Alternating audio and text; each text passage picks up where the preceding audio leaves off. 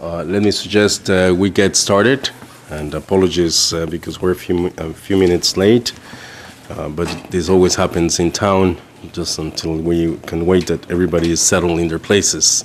But first of all, welcome to all of you here, but also to those that may be following us on through the webcast.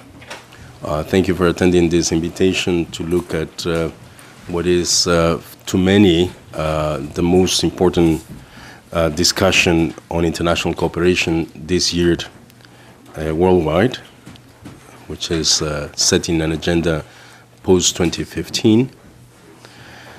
And from our perspective, what we'd like to do is talk about the relevance for international trade policy and frameworks. So what we have been doing in the past few months, I'd say, and if not a year or two, is following very closely these debates, knowing that the locus of negotiations is between delegates in New York, but also a word of how many linkages there are from the negotiations and the discussions in New York with many other topics that are discussed in other places. Yesterday we were in an ICT-SD dialogue that looked at yet another topic of global economic governance, and someone asked, why do you repeatedly bring these topics to Geneva when they have other natural fora outside? And to me, what is simple as an answer there is that Geneva really gathers what should be the, if not the lead, the core of the trade policy making from all over the world. And so having the discussion in Geneva about those issues where trade could contribute, trade policy could contribute, or where those other discussions could contribute to the trade agendas, particularly the crafting of the frameworks, is always a critical concern to us. In the case of the post-2015 agenda, as I said before, many have written about it and said it in different fora at various levels of governance, including at top levels of governance, at the leadership level, that this is perhaps the most important discussion that is taking place, even for the next generation. So the definition of sustainable development goals, and then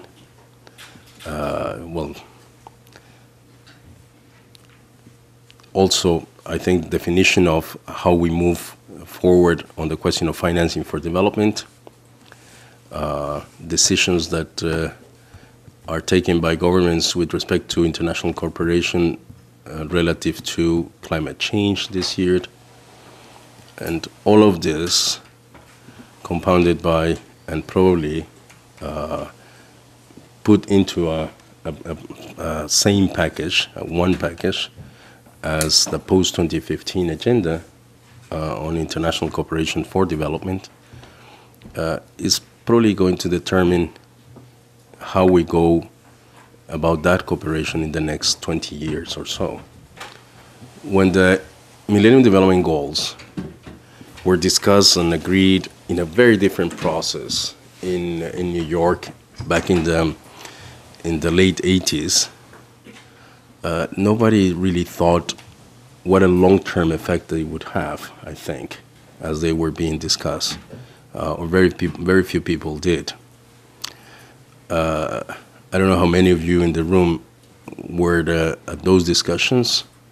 I had the chance of being around already at that time, and there was a lot of skepticism about the proposition of setting development goals. It is, I say late 90s, I'm sorry. Now it's 15 years later. They have obviously as a reference to development cooperation as a reference to policy making at the domestic level, and in many other ways, have had a great influence in the design of policies and probably in the fate of economies and the lives of many people. The proposition of the SDGs and the post-2015 agenda, with the lessons that we have learned in the past 15 years, and now through the very complex process that this has been going through, it's promising to be even more important as a reference for development, and probably would have or has the potential to have more of an impact. The SDGs that were already agreed through that complex process, this is the Sustainable Development Goals, as they are proposed, 17 of them with 169 targets, have been analyzed by many people. Some think there are too many, some think they're too complex to really follow in its execution and in terms of performance and achievement. Whatever it is, they have come as an ambition, a very ambitious program. They are an ambitious proposition. They do gather the very broad support from all over the world, its stakeholders, so beyond governments. And now it is probably crucial at this point that ambition is matched in the discussions on financing for development, particularly, that will be defined by mid-year, just before the summer, and then again in the final form of the final outcome of the post-2015 agenda. Trade and investment, as they go in today's economy together, are an important component of these propositions on the SDGs themselves, but also in the documents that are being negotiated in the financing for development process. There is not only reference to trade policy in the way that we understand it today, so with a very broad conception of trade and investment policy and the frameworks themselves, but there's probably not necessarily a coherent vision that can be thread to again, the references to that trade policy in those documents. This is not surprising, given that this is the result of compromises between negotiating parties with all these different interests, and particularly with very different situations, developmental situations, and then the all intricacies, vicissitudes of the negotiating processes in New York and in the UN setting. The hope that some of us that have been following, again, the relation between trade policy, the trade frameworks, and sustainable development objectives or sustainable development policy aspirations, is that whatever comes out is reflective of the 21st century economy, the 21st century global economy, the way in which production and trade are organized today, that it helps us move particularly, or the shift in many economies from primary commodity producers and what it's for many still a situation of export-led growth, the falling into traps of low income or low middle income or even high middle income growth traps, into more enabling situations for development, diversifying production, but also geared towards sustainable production and consumption as development models. For that, obviously, we need some of the references there, because that's what this would be, the post-2015 document. It would be a reference document. It would set targets for some governments with respect to development cooperation. But the agreements that really hardwired the functioning of the global economy today, they will be negotiated by trade policymakers. And those are the binding contractual arrangements that will really geared and define how these objectives are achieved. So there's a very important need for coherence. There's important need for coherence on the references to the trade and investment frameworks in those documents, but also to references on domestic policies that are, again, related to the functioning of national economies in the context of global markets. So it's about domestic policies as much as it is about the international trade and investment frameworks.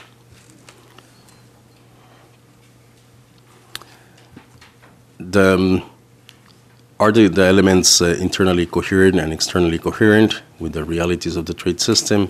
Is anything missing? How could they be more ambitious? What are the implications of these multilateral or regional trade elements for domestic policy? There are some references to regional trade frameworks in the documents. Those are the questions that have really motivated us to organize this dialogue, which is also meant to be an information session. So what we will do is first start with two contextual presentations, one from Friedrich Soltau from the UN Department of Economic and Social Affairs in New York. Friedrich is the person following this closely in New York, and he would speak to us particularly about the process towards September, where we are, what are the expectations, where are the discussions on and how they relate to trade. But we will also then ask my colleague Alice Tippin, who's been following this now for a couple of years, to present what we call a map of the trade elements across the proposed, both the proposed SDGs, as well as the Financing Zero draft, which is the draft going to Addis Ababa for the Financing for Development conference. We will then move to a panel of trade experts to just offer us their reactions to some of these issues. And we were having that panel Carsten Steinfeld from the WTO Secretariat, Marcus Bartley, previously with the Australian mission to the WTO, but now with the World Bank Group. Harshad Singh is also our colleague at ICTSD, and formerly with the WTO Secretariat as Deputy Director General there.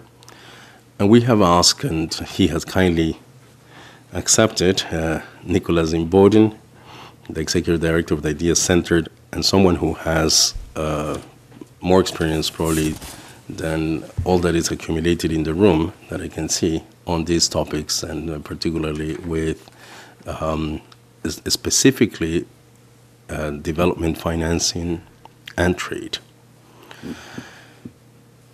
So that's what we do in a first session.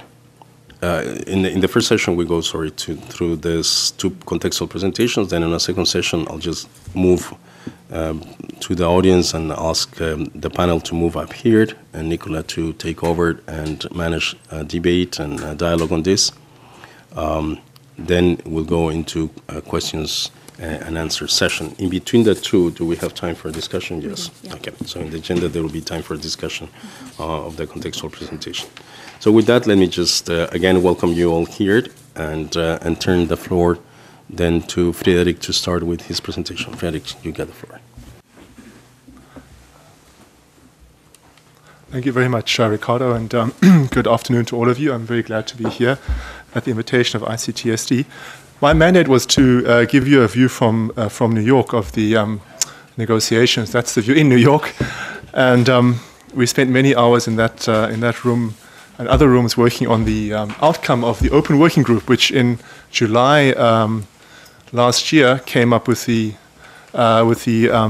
proposal on SDGs that's been at the center of much debate, and also is going to be the centerpiece of the post-2015 development agenda. Before I run on a little bit, just to see the mandate of that group, because it's very important to realize why we have what we have. Why do we have 17 goals? Why do we have the some of those targets, which I'll speak about a bit more in a moment? We have them because the mandate of this group. The group was mandated, this is only part of the mandate, in typical fashion it's rather long, but the first bullet point is rather important, although it seems quite anodyne, typical UN language, to balance all three dimensions. If we look back at the MDGs, of course, we find a major focus on the development, perhaps on the social side, but rather a neglect of the economic and dimension, certainly the environmental dimension. MDG 7 is the sort of vestige of what one consider an environmental agenda. So the SDGs set out from the beginning to cover in a balanced fashion all three dimensions, a much stronger focus on the economic side and also, of course, on the environment. Maybe that's something to bear in mind as we look at the set we have. Down to bullet 5 on the global nature and universally applicable. Again, the MDGs focused on the donor-recipient relationship within the traditional development paradigm, perhaps, one could say. Certainly, the SDGs were meant to mark a break with that to a set of goals and targets applicable to all countries. Of course, not every target can be equally applicable to all countries. We have a differentiation in development status and national circumstances, but the idea being that we have universally applicable goals and targets, so bringing in essentially also under the umbrella the developed countries whose obligations under the MDGs were largely focused under MDG 8, the global partnership in the sense of being donors, but under this agenda they're also full participants in a broader set of goals and targets. Then, of course, also the next bullet, taking into account different national realities. One of the critiques of the MDGs has been that they didn't take account of different starting points for countries. So setting global goals and forgetting that countries start at different points is a little unfair. That reflects in some part maybe a misunderstanding of the way the MDGs were meant to be interpreted, but still the sensitivity governments had to say, look, if we design a new agenda, we want to make quite sure that there are 193 of us, but we sit in very different positions at the start of the development and growth trajectories. So we need to take those into account in designing goals and targets. The last one focused on priority areas. Did we succeed in that? I don't know. We have 17 goals and targets. But one that's not here, but very, very important, is a break from a technocratic process which I think Ricardo alluded to, the development of the MDGs largely led within the UN system, but not in the hands of governments. In Rio Plus 20 in 2000, where this mandate came from, governments said, we want to be in the driving seat. This is going to be our agenda, not developed by technocrats, not developed by the UN system for us, but we are going to decide it. So that's a very important process, legitimacy difference that we see in the SDGs. So there are the 17 goals and the 169 targets, which I didn't put into one slide, but the 17 goals. Now, 1 to 6 is kind of the MDGs with a higher level of ambition. But from there, we go into other areas, which, as I've said, pick up the economic dimension. So many countries saying, if we look at the MDGs, we're dealing with the symptoms, and I'm simplifying, but one critique again, dealing with the symptoms, but not addressing the causes of poverty. So, a goal 8 and 9, on growth, 9 dealing with infrastructure. Countries arguing very strongly, we need infrastructure to be able to grow. We need roads, ports, ICT communication links. Those are important to us. Never mind only the other targets on social issues. Target 10, inequality. Very strong push on that. This kind of discourse we've had about leaving no one behind, that's been also popularized in books and so on about inequality. Greater concern that growth must be evenly spread, and even as we grow, some are being left behind. And speaking of trying to prune the number of goals, at some point in the political process, the co-chairs of the working group dropped goal 10. Well, there was a huge outcry. It made a comeback. So efforts were made to prune this agenda. And the fact is that there are strong constituencies behind every single one of these goals.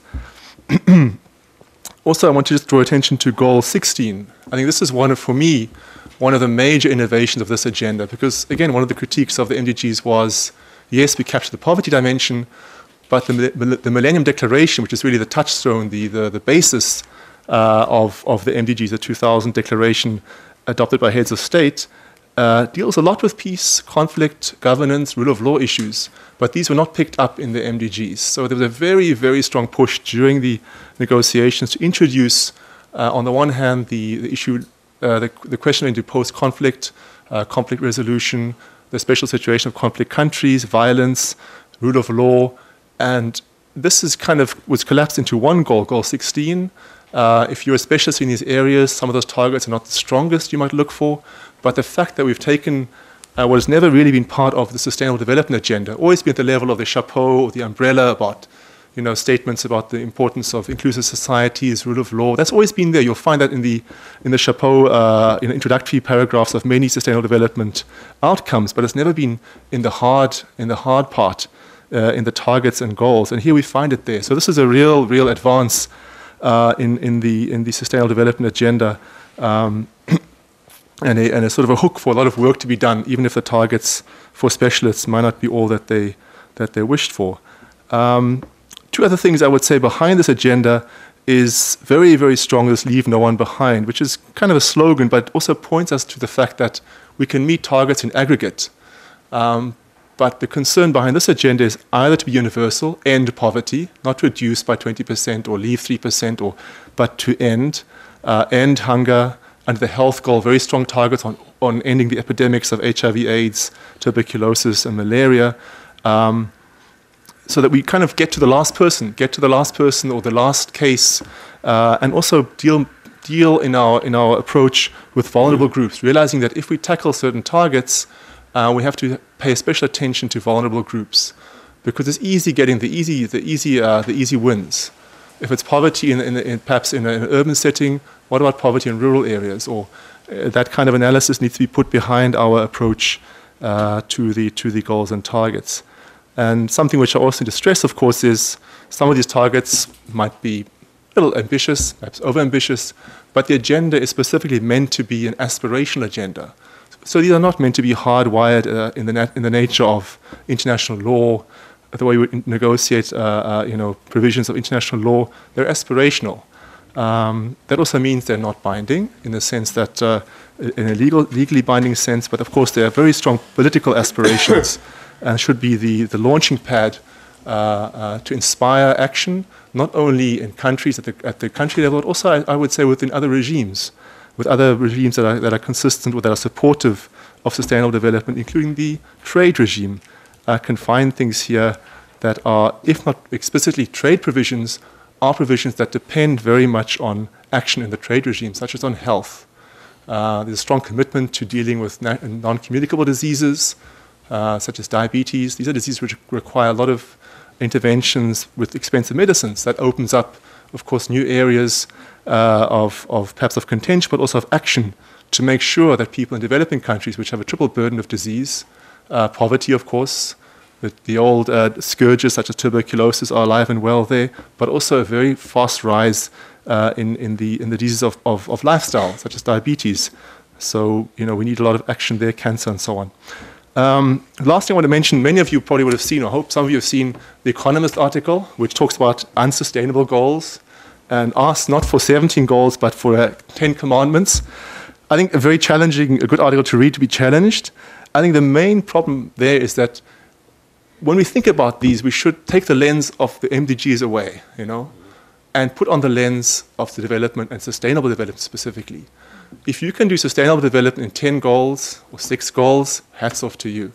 I don't think that's possible. So we have to really see that what we're doing here, we're putting 3 things together, not just development, but also the economic drivers of development, economic dimensions, infrastructure, and so on, and a very, very strong focus, of course, on the environment, and those are reflected in these goals. We have a goal on oceans and on biodiversity. So maybe that's incoherent, maybe that's impossible. You can have your views about that, but we have to step away and see we're not trying to replicate the MDGs. It's not MDGs 2.0 or MDGs Redux. So I know that Alice will say more about trade and trade in this agenda. But I want to say a few short things. Trade is considered traditionally within the sustainable development discourse as part of the means of implementation. And the other parts, they are finance, technology transfer, and capacity building. But trade is sort of being seen as supportive, or one of the engines for reaching the substantive commitments under the sustainable development agenda here. And the SDGs and the targets under them do contain a number of targets which are quite specific on trade, and others which are more generally referencing trade provisions. And some examples are on subsidies, aid for trade, and so on. But I think Alice will deal with those in greater detail.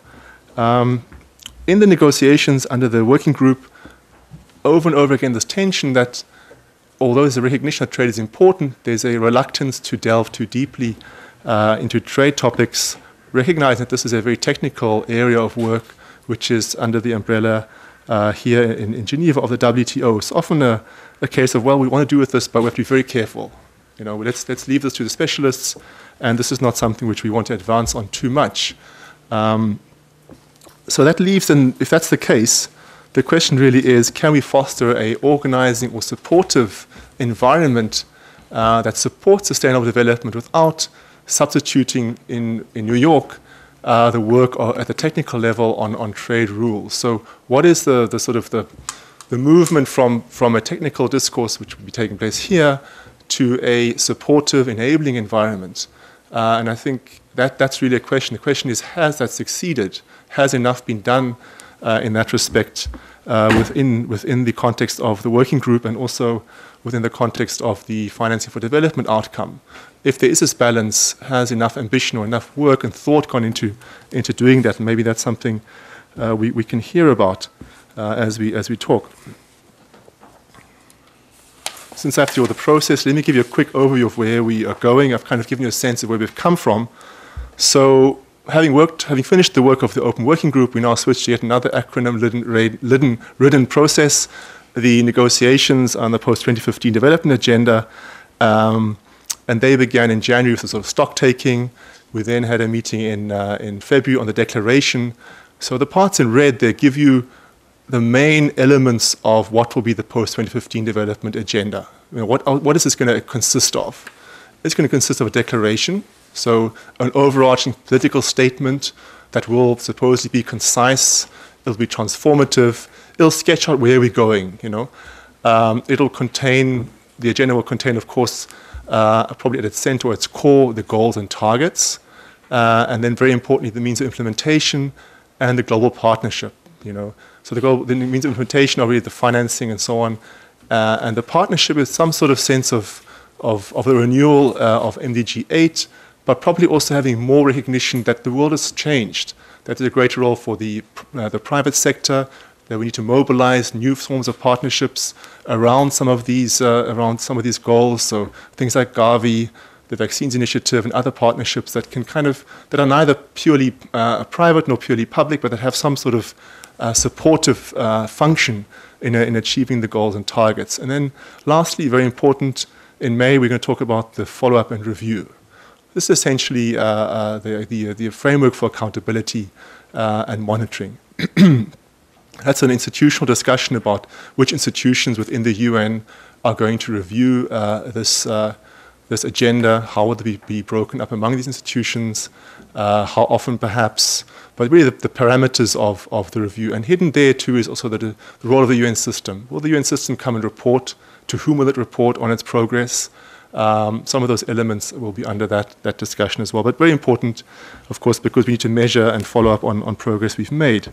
And then leaving essentially some time to put all of this together and the sort of hardcore negotiations through June and July. And in September, the summit will adopt the agenda in its final form. Now, before we get to as you'll see here, the ADIS conference takes place in the second week of July. So that means one big part of the final agenda, the means of implementation really, wrong slide, the means of implementation will be dealt with in ADIS. So even as we're working through some of the preliminary things, the discussion on goals and targets which we've had, looking at the declaration which has been done, looming in the background is a discussion around the means, the money and the framework around the money, the framework around perhaps also some trade elements. That will take place quite late in the day. So if that's a positive outcome, the question is, how do we take that and how is that inserted into the agenda that will be finalized in the later July? So a very short, compressed time frame to deal with a lot of big issues. And one idea that was floated last week during the post-2015 meeting was that there would be a sort of an Addis light, that assuming there's a good positive outcome in Addis, that outcome would somehow be compressed, or a sort of a highlight reel of that outcome would become part of the post-2015 agenda. Because of course, if we have this element there, can we just reference it? Is it enough to say we welcome it? Probably not. We have to take, in some way, the substance and in a balanced fashion, make that part of the total agenda in the end. But that's not settled yet. That's just sort of some feedback from initial feedback. So the relationship between these two needs to be worked out, and that's a large political job that negotiators have to obviously focus their mind on. And they will be doing some of that work in April to sort of think about what are the common elements, what are the core elements which we can draw together into the post-2015 agenda. And then finalizing everything, as I said, will be a very big negotiation in July, putting in the review process, which not much is thought it's gone into, but not much, we haven't seen much of it worked out. Which kind of institutions will do the follow-up process, the involvement of the UN system. What do we do with outside parties that come into the agenda under the global partnership? How do we hold them accountable? Can they report their progress? If the private sector is a major actor, how can we encourage sort of review, measurement, that they can also be part of it? Because the private sector is very bent on measurement. They take measurement seriously. The UN review and follow-up can be seen in a more political light, but for the private sector, the commitments that are made are often made in a very hardened way, which needs to be reported on and monitored very rigorously if such commitments are made. And then, of course, implementation. In January 2016, the big task begins. And as I close, one thing I should have mentioned earlier is we've had some discussion around indicators too. The targets are there, but if you have new targets, you also have new indicators.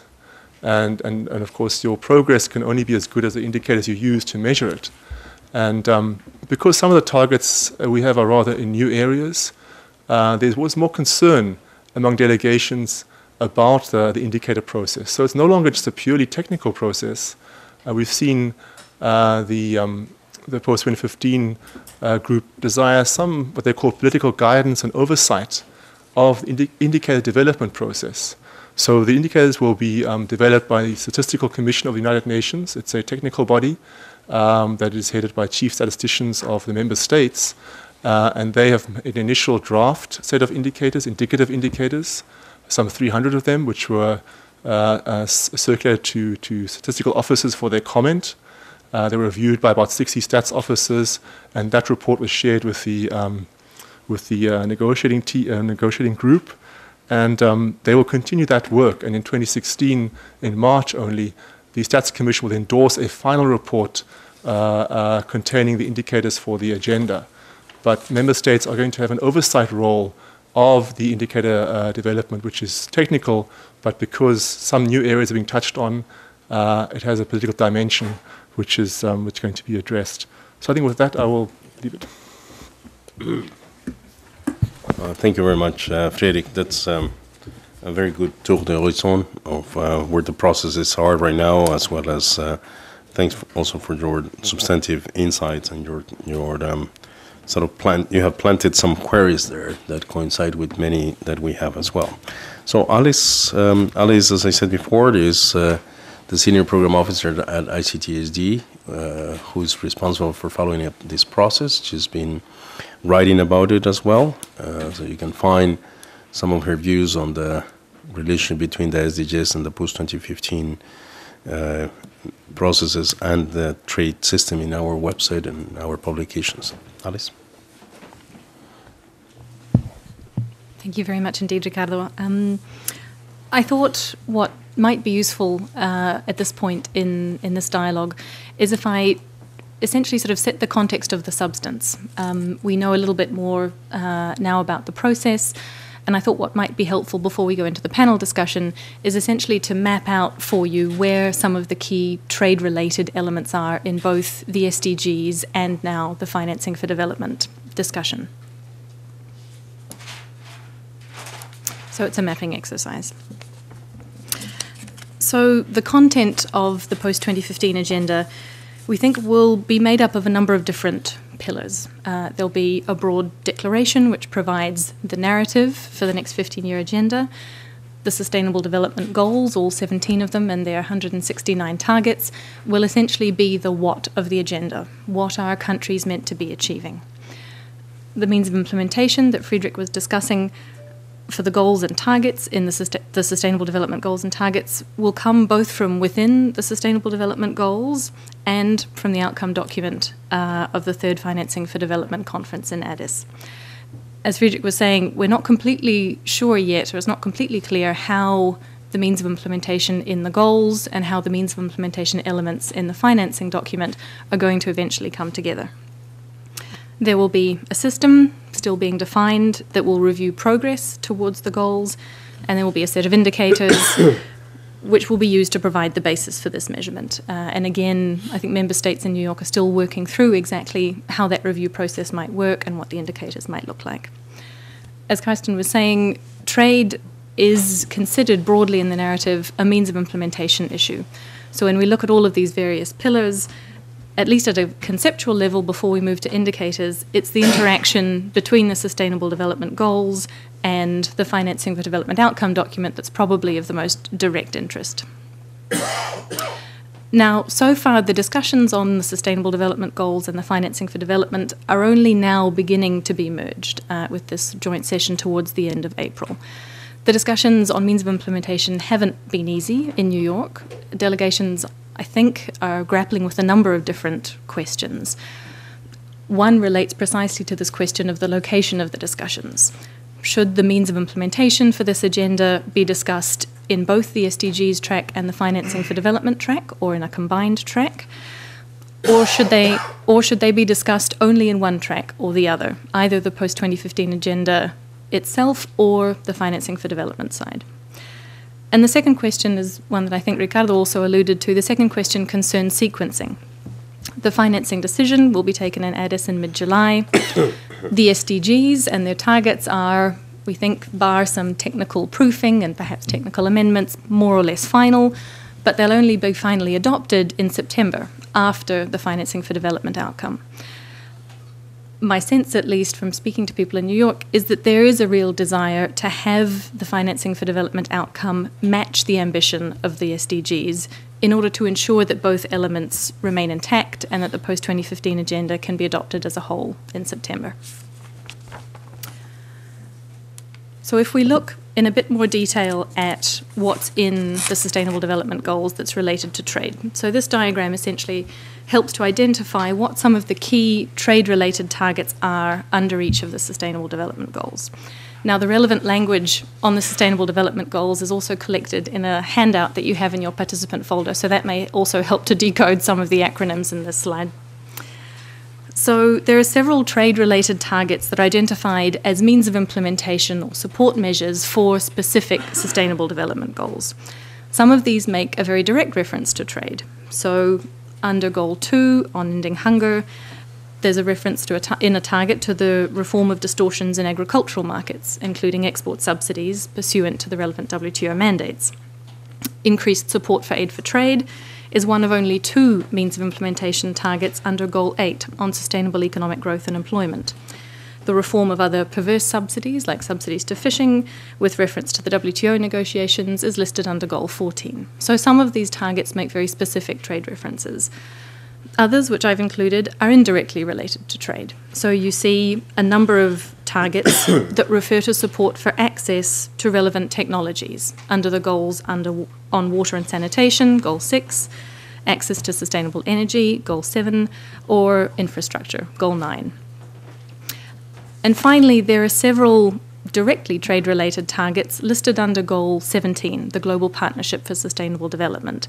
And these are considered cross-cutting means of implementation. So they're support measures that would support the achievement not only of a specific goal, but of the entire framework of goals.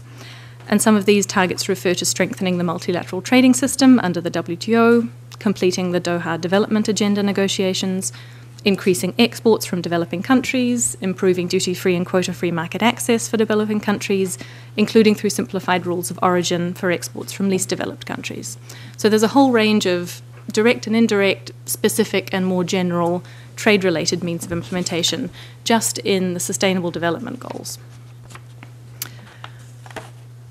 So the other side of the discussion, of course, is what's going on in the financing for development. And what we have at the moment, released on the 16th of March, is a zero draft of what the Addis outcome document might look like. So this slide that you have here highlights what some of the key trade-related elements are in this other key source of means of implementation. So the zero draft for the Addis outcome builds on the outcomes of the two previous Financing for Development conferences in Monterey and Doha. The document itself identifies in different sections 7 core sources of finance, and you'll see them in the boxes across the top. So domestic public finance, private domestic and international finance, foreign direct investment, public international finance, which I put up there as ODA, or overseas development assistance, international trade is one of the elements, debt and debt sustainability, systemic issues, a lot of which refer to financial markets, and technology innovation and capacity building. So those are the 7 core sources of finance identified in the document. And within that, of course, we're particularly interested in the international trade elements. And I think there are several things that are interesting about the trade section of the zero draft. It starts by providing what I think is a complementary narrative to some of the trade targets in the SDGs. So it draws on Rio +20 language in explaining the benefits of a universal, rules-based, open, non-discriminatory and equitable multilateral trading system. But it also talks about the importance of flanking policies. It talks about the fact that with appropriate supporting policies, trade can also promote decent work, combat inequality, and contribute to the realization of the SDGs. So there's an interesting kind of complementary narrative element. Most of the SDGs trade references refer, or at least seem to my reading to have in mind, multilateral rulemaking. What's interesting about the zero draft is that it explicitly refers to trade's contribution to sustainable development at the multilateral, but also at the regional and the domestic policy levels. So at the multilateral level, the draft repeats many of the SDG targets' references to the multilateral trading system, but it also reflects a number of relevant decisions taken at the WTO. It also refers explicitly, which I think is quite interesting, to the concept of regional integration and regional trade agreements and regional investment agreements. It refers, albeit briefly, to the importance of domestic flanking measures to ensure that trade contributes to sustainable development outcomes. But I think this is all very interesting, but I think what's most interesting is when you read across the two documents together. And I appreciate this is an exceptionally complicated slide, which is why it's also in the handouts that you have in your participant folders, and I'll make sure it's on the website as well. So putting both of these means of implementation pillars together and trying to read across them, so to speak, to build a bit of a map of the trade-related elements, here is what I see. So I'll follow the FfD draft's coverage of the multilateral, regional and domestic policies, and I'll focus a bit on where the financing draft expands, or at least does something a bit different from what's in the Sustainable Development Goal targets. Now, in this diagram, there are areas where the financing draft repeats or overlaps with the targets that are in the SDGs, and those are in the red boxes, and there are elements where it adds slightly to what's in the SDGs, and those are in the green boxes. So to start then with the multilateral trade system references. So the zero draft reiterates many of the multilateral trade targets, but it adds references to some relevant WTO decisions, and Karsten will talk about these in a bit more detail later. So the financing draft underlines the SDG target on strengthening the multilateral trading system, but adds references to meaningful trade liberalisation and the issue of fragmentation caused by regional trade agreements. So it's a sort of a two-sided reference to strengthening the multilateral trading system.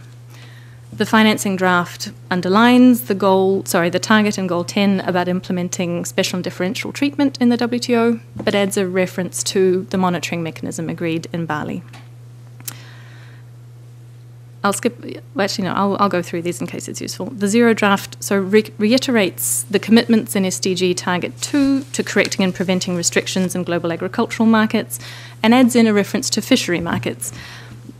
Perhaps, and I can only speculate because the draft doesn't make a separate reference to fisheries subsidies reform, which was one of the elements of the SDGs. It references the importance of TRIPS flexibilities, including for public health, and goes a little bit beyond what's in the SDG target by adding a reference to responses to climate change as well. But the Zero draft fills a particularly important gap, I think, left by the SDGs by bringing back in the concept of trade facilitation. So it calls for WTO members to ratify the Bali Trade Facilitation Agreement, and complements this reference to soft trade infrastructure with a reference to multilateral development bank support for hard trade infrastructure.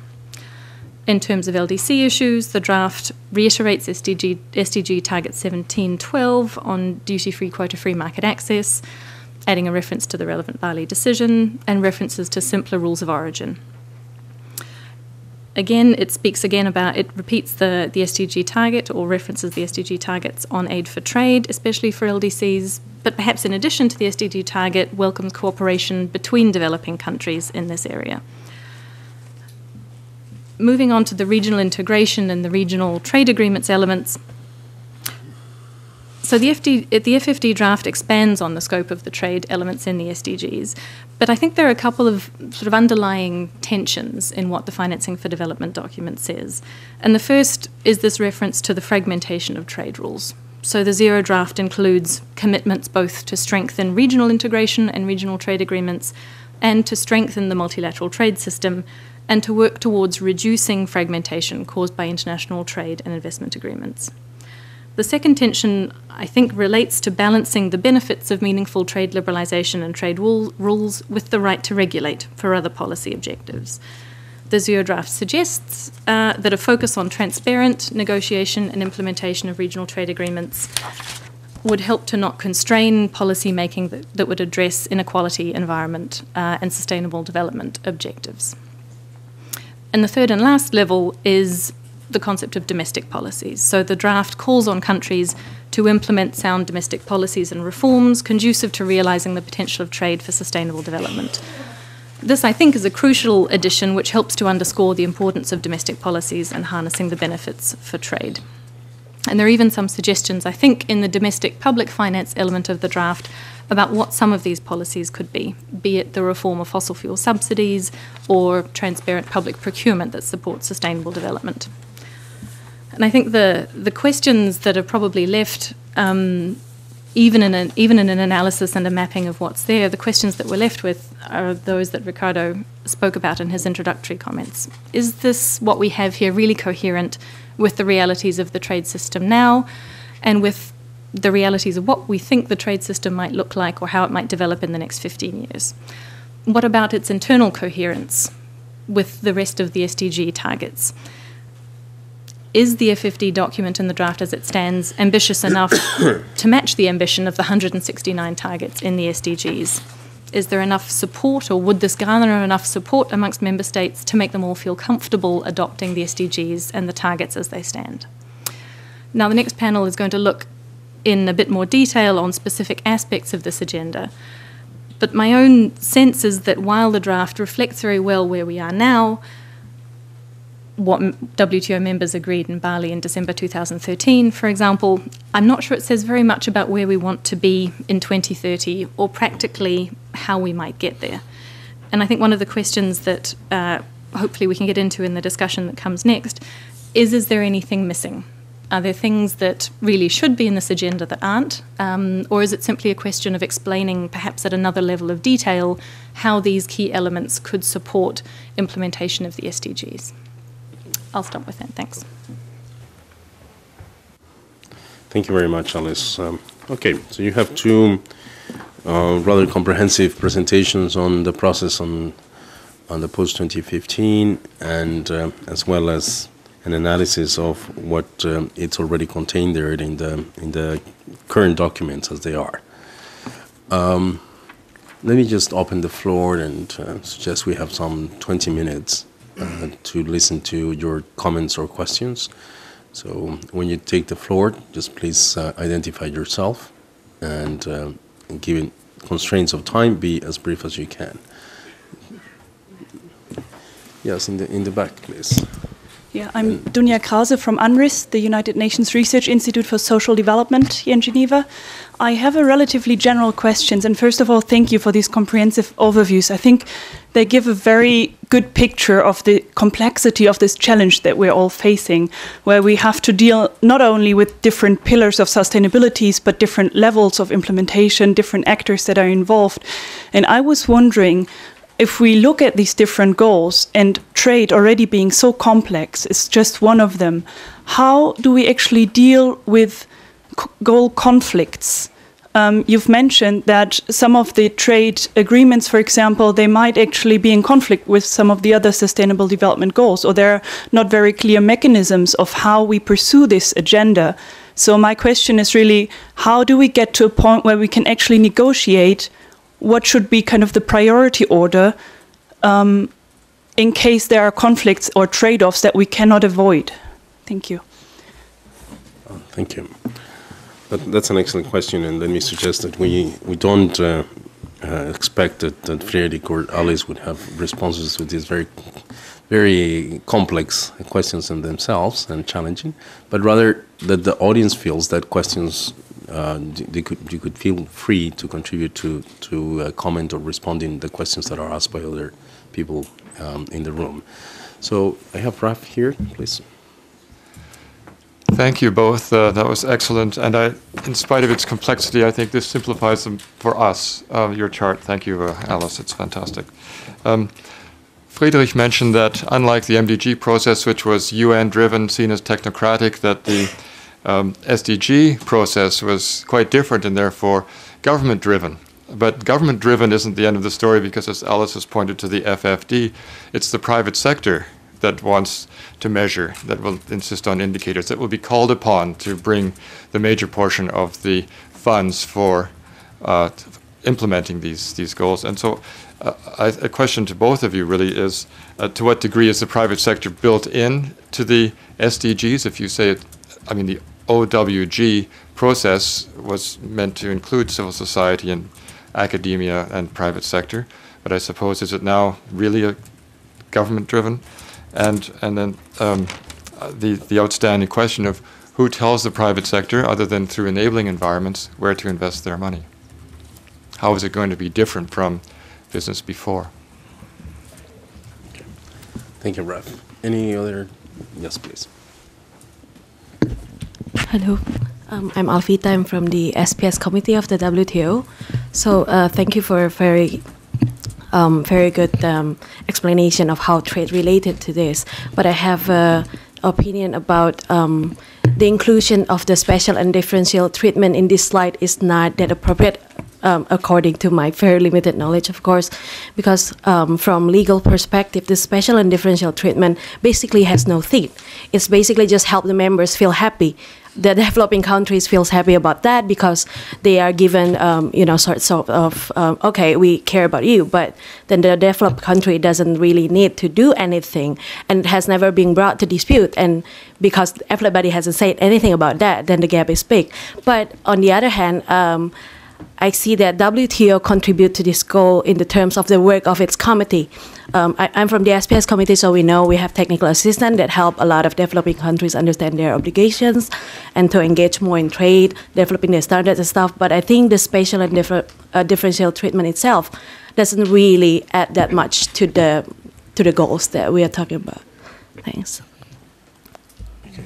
I'm a bit confused by your comment. So what you're saying is that the calling for a strengthening SDG, as it's really what it's in the goals, doesn't add much to the goals. That's it.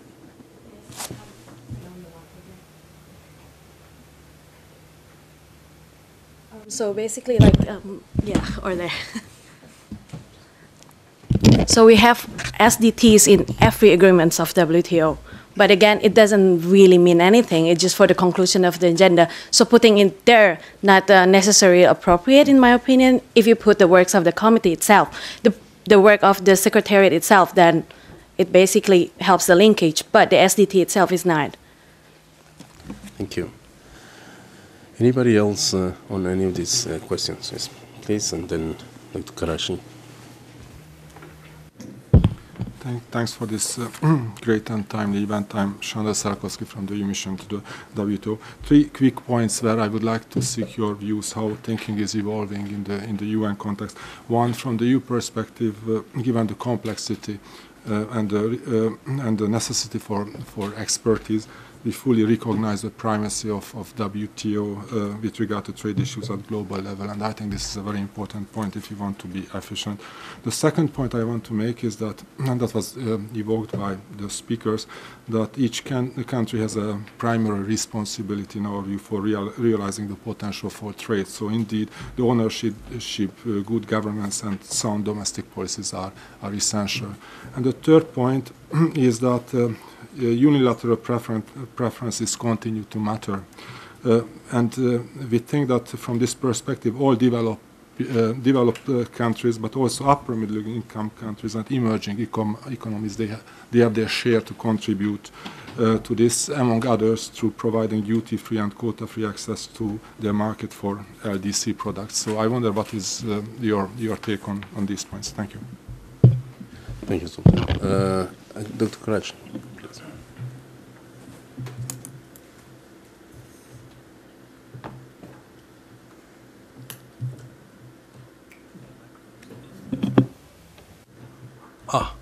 Thank you.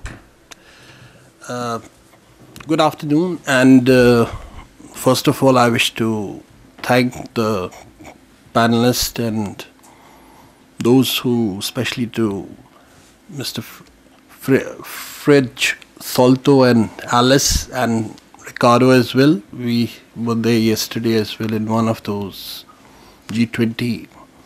I wish to. It's some excellent presentation, but it's really hard to comprehend at the first instance that how to go forward. But a few preliminary comments. While Alice mentioned about domestic regulations, which perhaps were one of the reasons for how to make them more compatible with the international environment and to find a way forward in trying to implement the agenda, because different countries were at different levels. Yes, it is indeed a challenge and a daunting challenge indeed. But at the WTO, where we see currently is that one of the WTO's negotiating arm is almost limping at the moment. So they are not really coming forward with what they are supposed to do.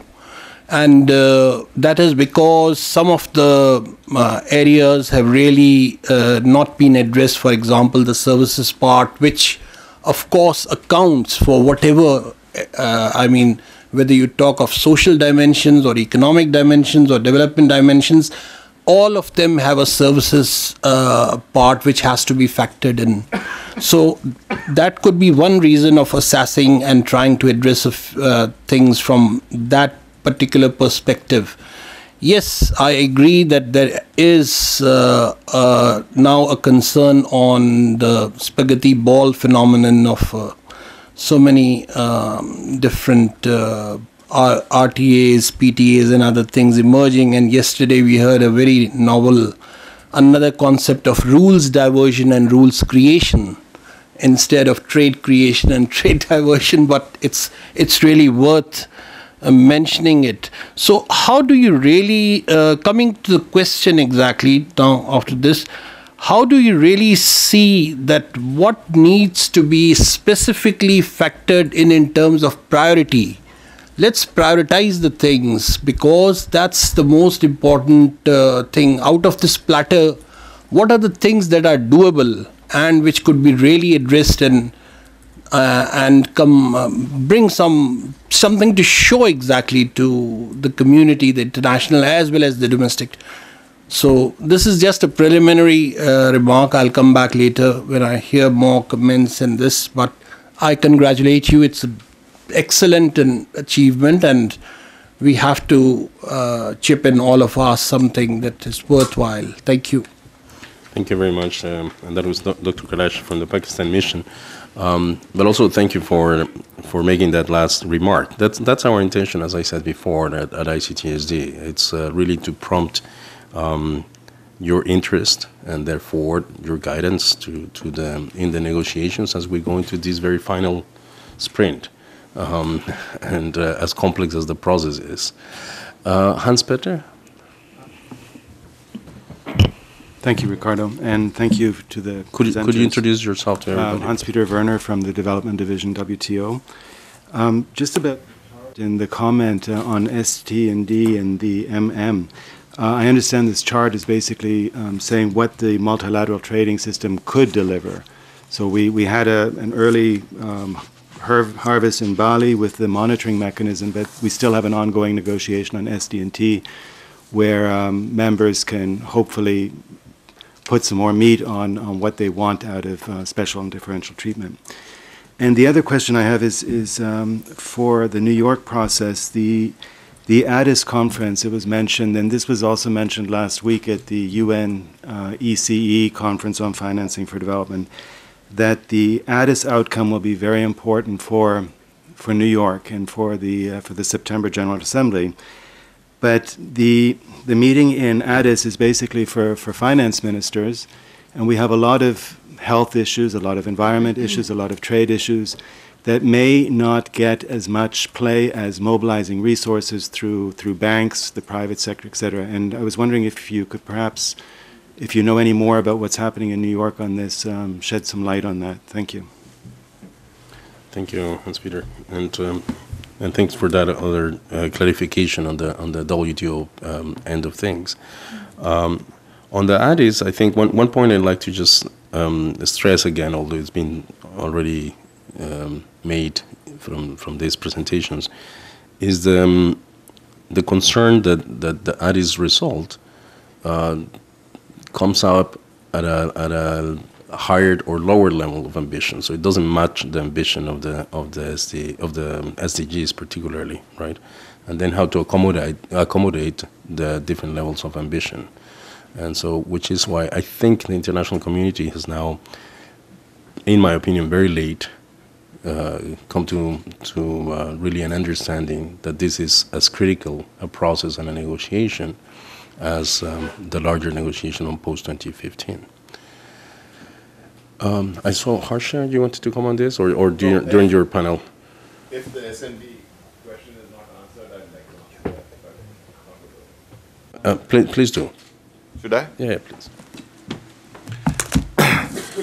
Yeah, I think it's a very important question because that's a perennial kind of issue which has come up with SND.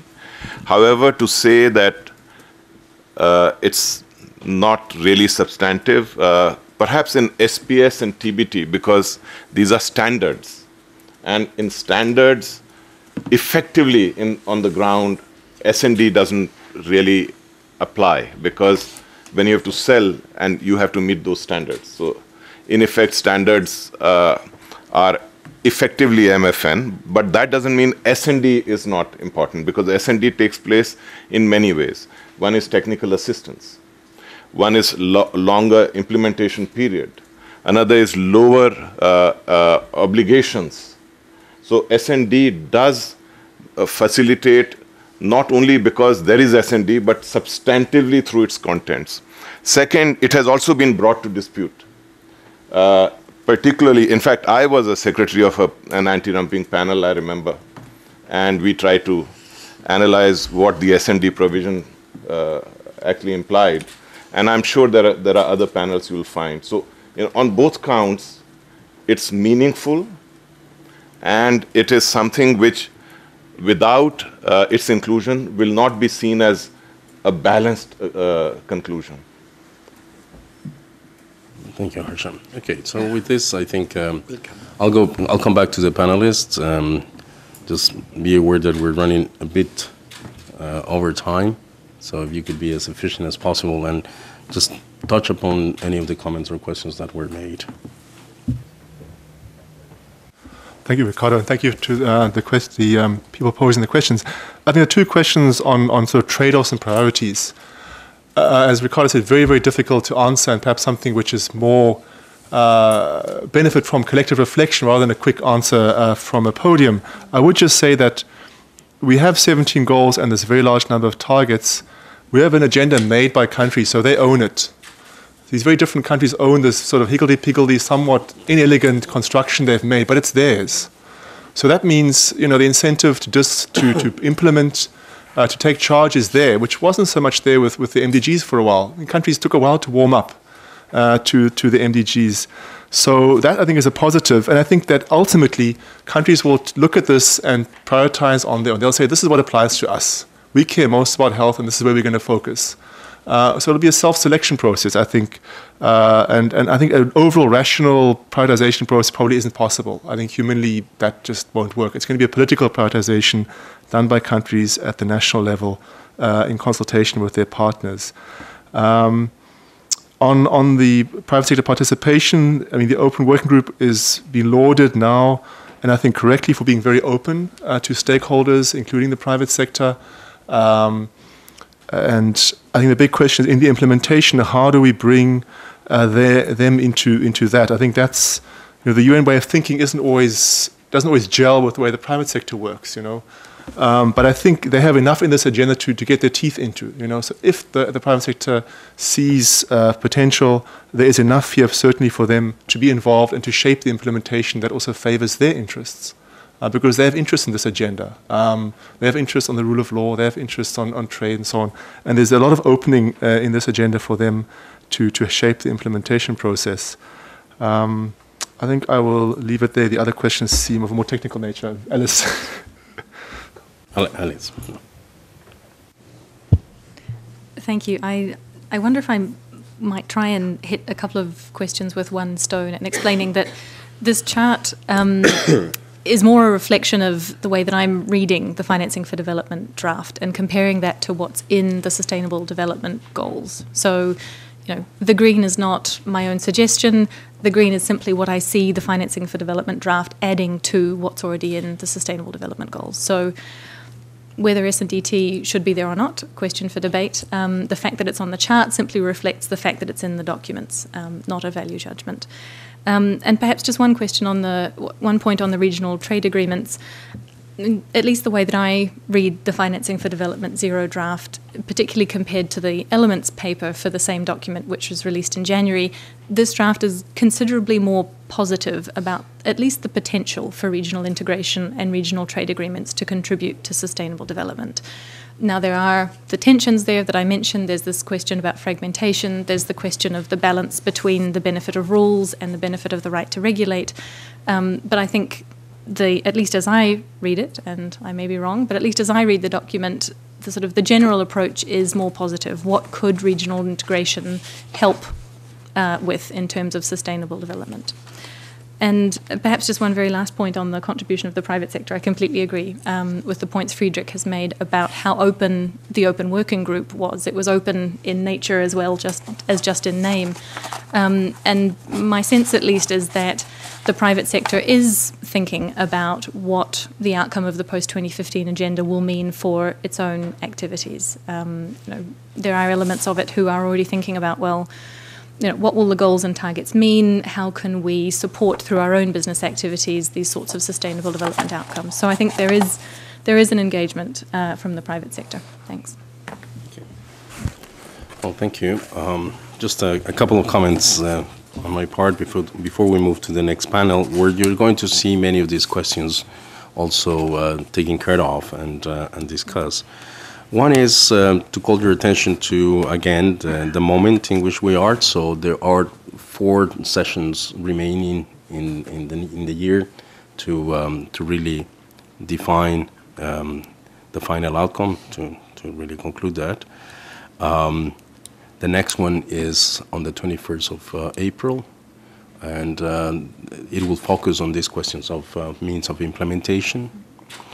So it would be probably interesting if you have concerns about these drafts, or you'd like to contribute somehow, that there is some conversation between Geneva and the delegates in New York on these issues. We will continue to promote that type of conversation. On the nature of the texts, something that has been said, but it escapes people on the potential that it has is that this time around, this post-2015 agenda is global in nature, which means that it's not a one-way sort of street as was the MDGs in a way.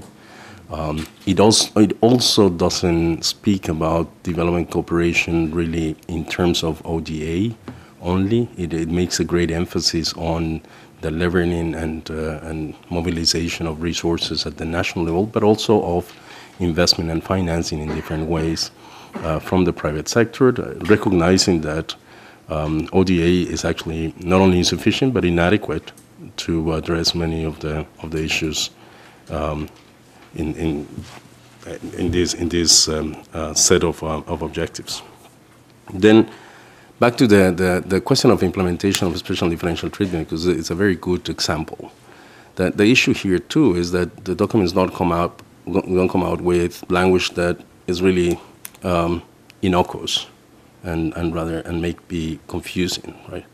So one of the things that in the UN world is very puzzling is how you go into legal arrangements through treaties and such as the WTO multilateral agreements, and then you have a UN document that just reiterates that you have to comply with this specific obligation that you have there, or something of that sort, right? And so instead of that, what would be interesting is to come up with more granular approaches to what could add value to what is already out there. And the final comment, I think, is that, sort of building on what Alice just said, is that in the world of today, as Sandor said before, I mean, we all recognize, particularly in this town, the centrality of the WTO. But I think we also have moved from understanding that, that the WTO remains a fundamental piece of what it's a very large and more, in a way, complex, but also differently organized world, based largely on the principles and norms of the WTO, and which is the regime complex on trade and investment at the global level. And so for a document in 2015 to speak to trade as if it was all dealt with through the multilateral trade system, it's really of little purpose, given particularly that the rules on trade and investment and the arrangements on the 21st century economy issues are being constructed through other type of arrangements. So that's why the focus on regional trade agreements is so important at this time, and that we have recognized in the panel by inviting Harsha Singh to address that question. Likewise, on domestic policies. So the document is full of also references to domestic policies, which in a world where you have an integration of national economies, but also production processes that are highly and deeply integrated, that bring together, as was said before, services and goods and investment and know-how and intellectual property. References to domestic policies cannot be made in isolation of how, again, those economies and those processes operate in global markets. So with that, well, the last comment I make, because I think it's of use to all of you, is that if you are not familiar with BioRes, we follow through BioRes very closely all these processes, including on the SDGs, and we have constant updates on that, and so I will encourage you to follow BioRes. I think what I have to do is now get off the panel. And Fredrik, you come with me. And we invite Nicholas and Bodin to take over. So thank you again to Alice and Fredrik.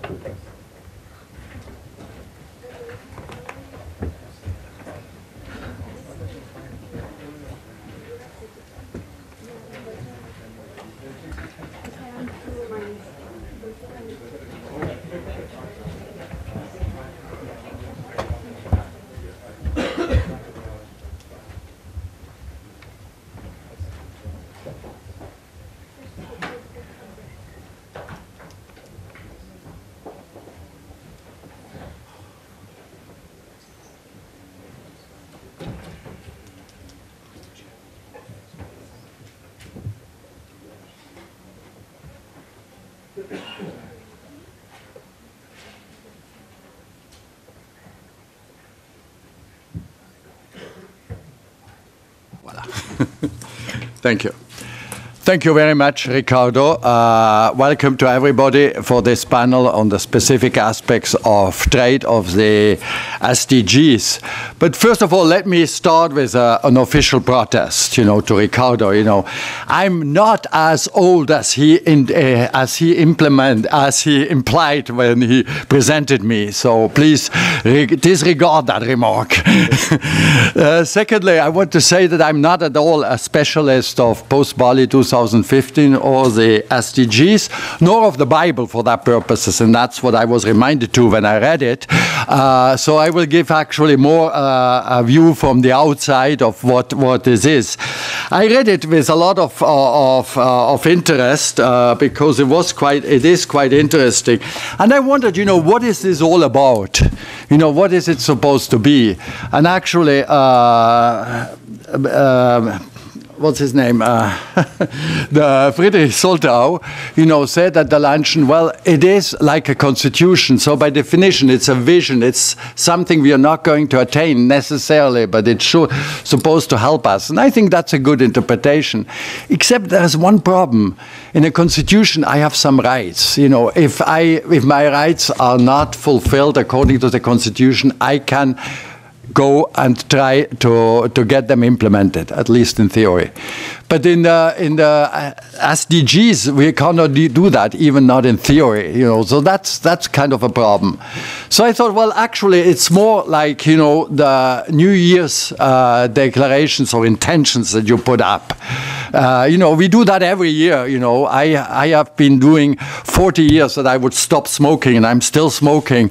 So I decided it's not good to have such a clear target, because there you realize that you are absolutely not fulfilling it. The best way to have a good New Year's, not declaration, what you call it, in resolution, is to have many, and have it at a very general level, because then you can always say, well, I haven't achieved them all, but I have achieved some, and for the others I have done partly. So I think that is what happens when we make a vision for the world at that level. Basically, those poor guys who had to make this vision, they had the choice between saying something that was really making a difference. But there people don't agree, and then you have a mess. Or you say things that, nobody can disagree. I mean, nobody can disagree to the objective of eradicating poverty. How can you be against it? So you have an agreement. And that is actually a big advantage of the UN compared to WTO, because they do come to an agreement, while we are not able to come to an agreement in WTO. The reason is also because, they can come to an agreement that they don't have to fulfill it afterwards. While in WTO, you have that problem with the dispute settlement, and that makes it rather difficult to come to an agreement. So, is that all Am I sarcastic? No, I'm not sarcastic. Is that useless? No, it's not useless. I think it is very important that from times to times, we all get together and decide actually what is our vision of the world? How should we go ahead? What is it? Even if we don't agree on how to implement it, at least that we have a common vision of what kind of world we want to live in. And in that sense, I think it is useful. And that's basically the way I was trying to look at it afterwards in terms of trade. And there, I must admit, I was disappointed.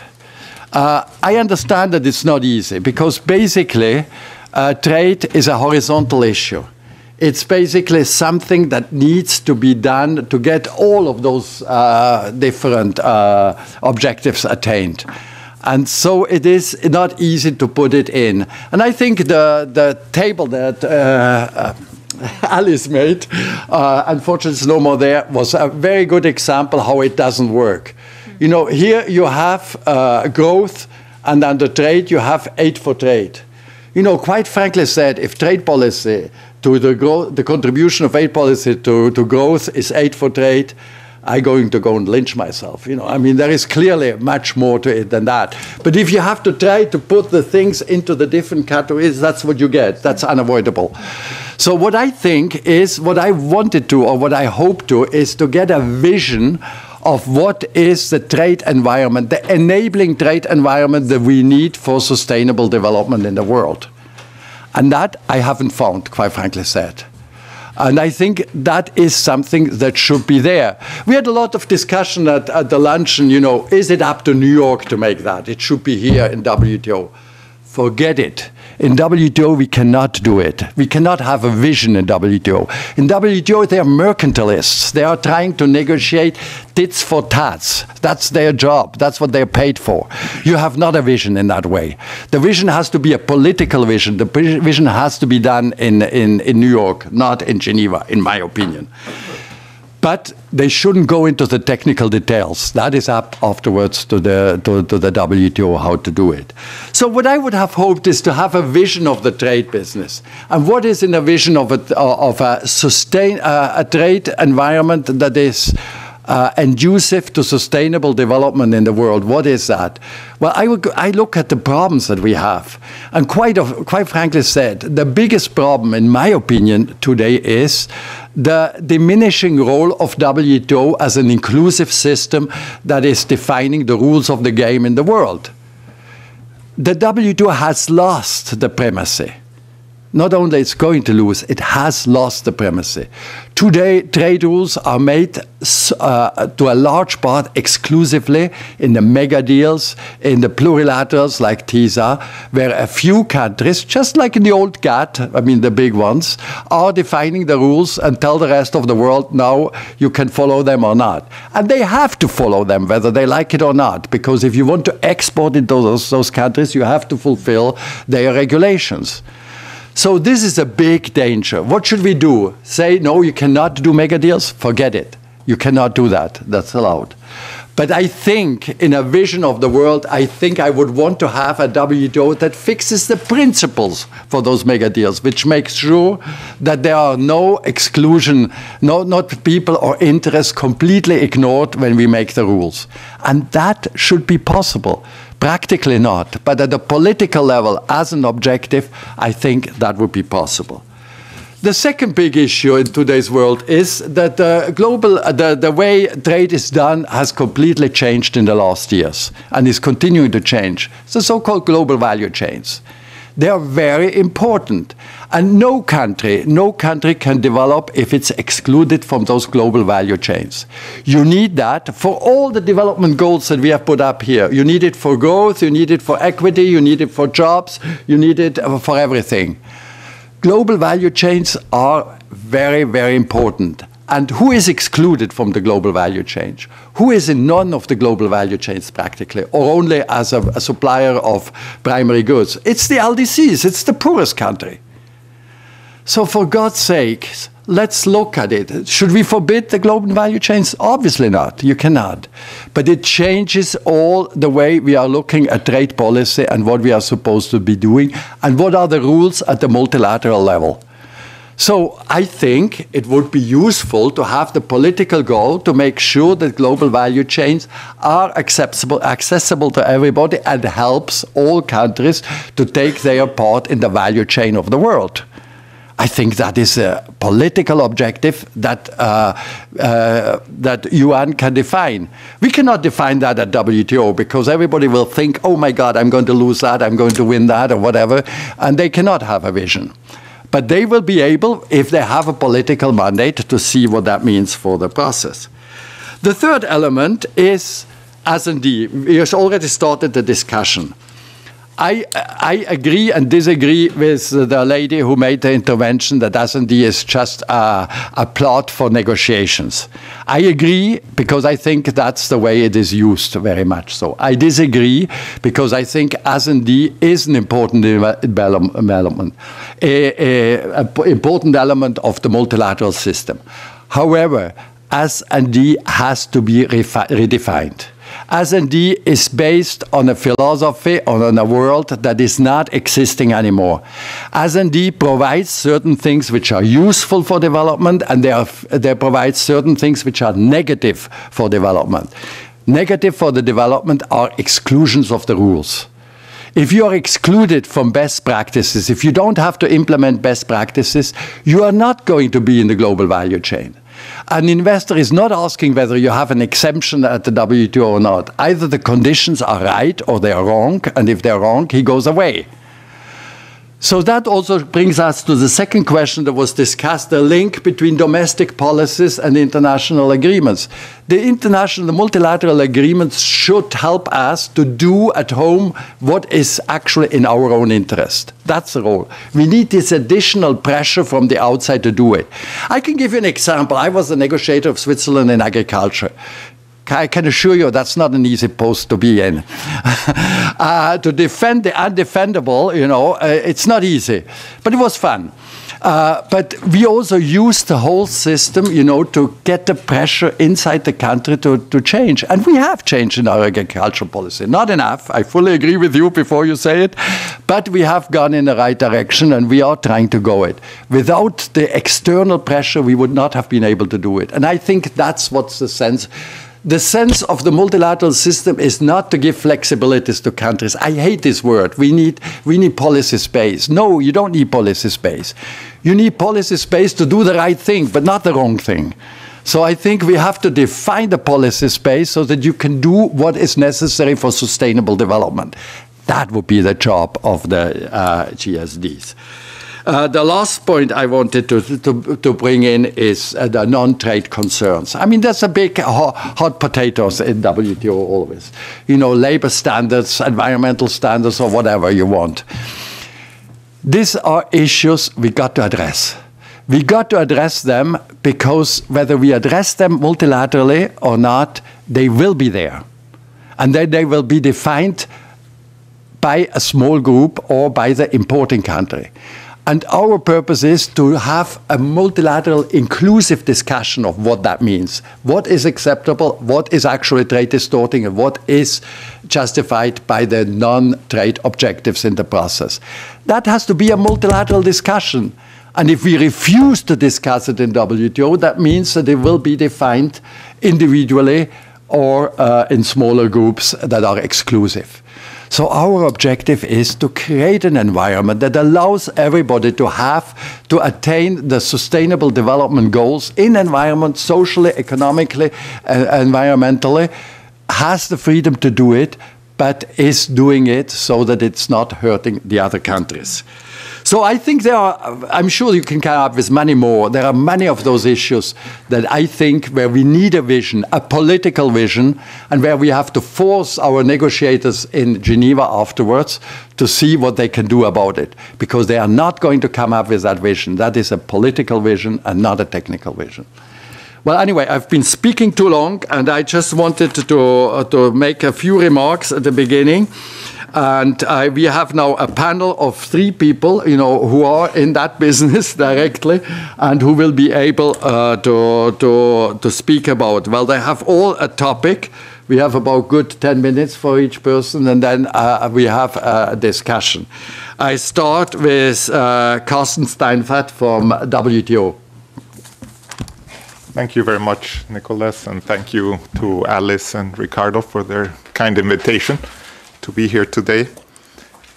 I guess from the WTO perspective, the way I'd like to look at this topic is from two perspectives, in reflecting largely the two functions I see for the post-2015 development agenda, broadly speaking. One important function or role that the post-2015 development agenda can play with regard to trade, I think, is in serving as an organizing framework, and I think it's Friedrich who mentioned that already, serving as an overarching framework to help us understand, well, where does trade fit into sustainable development? I think that's a very important first step and potential contribution that the post-2015 development agenda can make to policy making on the ground. And I'll have a few things to say about that to begin with. And then I think the second important function that an agenda like this can do for trade is to increase the likelihood that we will actually have efforts mobilized, both at the WTO and at the domestic level, in order to actually bring about change, to actually use trade as a tool for sustainable development. And I've been asked by Alice to focus more concretely on how that can happen for least developed countries or in the LDC context. So I will have a few things to say about that as well. But let me start then with some of the very broad key messages that are coming, or that we see here in Geneva coming out, especially from the SDGs, but more broadly from the post-2015 development agenda. And I think there are four main messages, I would call them. The first one, and I think this is very important and touches on something that Nicholas already mentioned, is where does trade fit into the sustainable development paradigm? And I think here negotiators were very clever in a way, following the approach to Rio +20 in saying trade is a cross-cutting means of implementation. So it's important for all the goals that are listed in the agenda. It's under goal. Trade is one of the four elements, together with finance, with technology, and with capacity building, as a cross-cutting means of implementation, relevant to the attainment of every goal in the agenda. That's one, I think, very important message to keep in mind. The second one, and which is aspirational, is that multilateral cooperation is seen as the way to ensure that the role of trade for sustainable development is maximized. I think the realities on the ground, of course, are often not reflecting that, but I think the principle, the aspiration that is coming out of the SDGs is that one. We see lots of references to multilateral processes, both under negotiation and already completed. We see a target, devoted specifically to the multilateral trading system and promoting that system. So clearly this is seen as a key aspirational goal. The third element, of course, which has been with us for a long time and is now transposed into the SDG or post-2015 development agenda, is the issue of trying to continue catering to the needs of the least developed countries. Of course, this was already part of the MDGs and certainly is very much in the center of the trade elements of the SDGs. And finally, I think the fourth element is the idea that trade has to be part of coherent policy frameworks for sustainable development. I think this is something that's often overseen, but one important message that's coming out and specifically is the fact that trade has to be part of broader coherent policy packages, if you will. And we're already not staying in the case of the SDGs at that very general level, but we're being given concrete examples of where trade policy reform can actually help attain certain objectives, certain goals. We have the case of export competition in the case of the goal on hunger. We have the case of trade distorting subsidies in the fisheries sector as a way to then reform them and get gains on the ocean conservation front.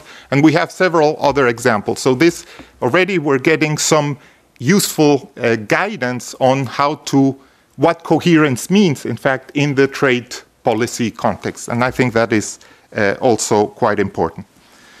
Now, moving on and more specifically to the issue of mobilizing policy efforts in or to the advantage of making trade work better for the LDCs.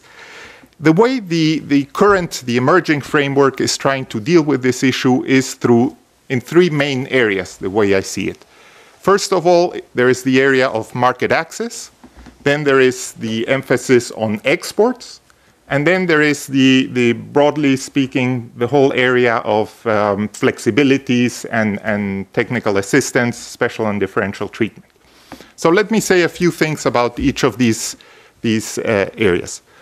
First of all, with regard to market access, of course, this reflects a very important issue, that is that unilateral action alone will not be sufficient for any countries, let alone LDCs, in order to use trade as a policy development, as a development policy tool.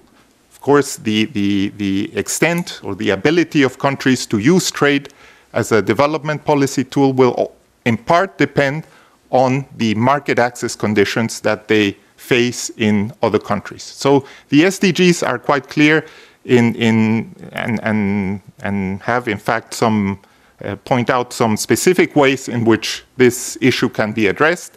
They mention the issue of duty-free, quota-free market access and the issue of, as Alice mentioned, rules of origin. Now, these are areas in which already quite significant progress, in fact, has been already made at the WTO. We have nearly all developed countries granting full or nearly full duty-free, quota-free market access.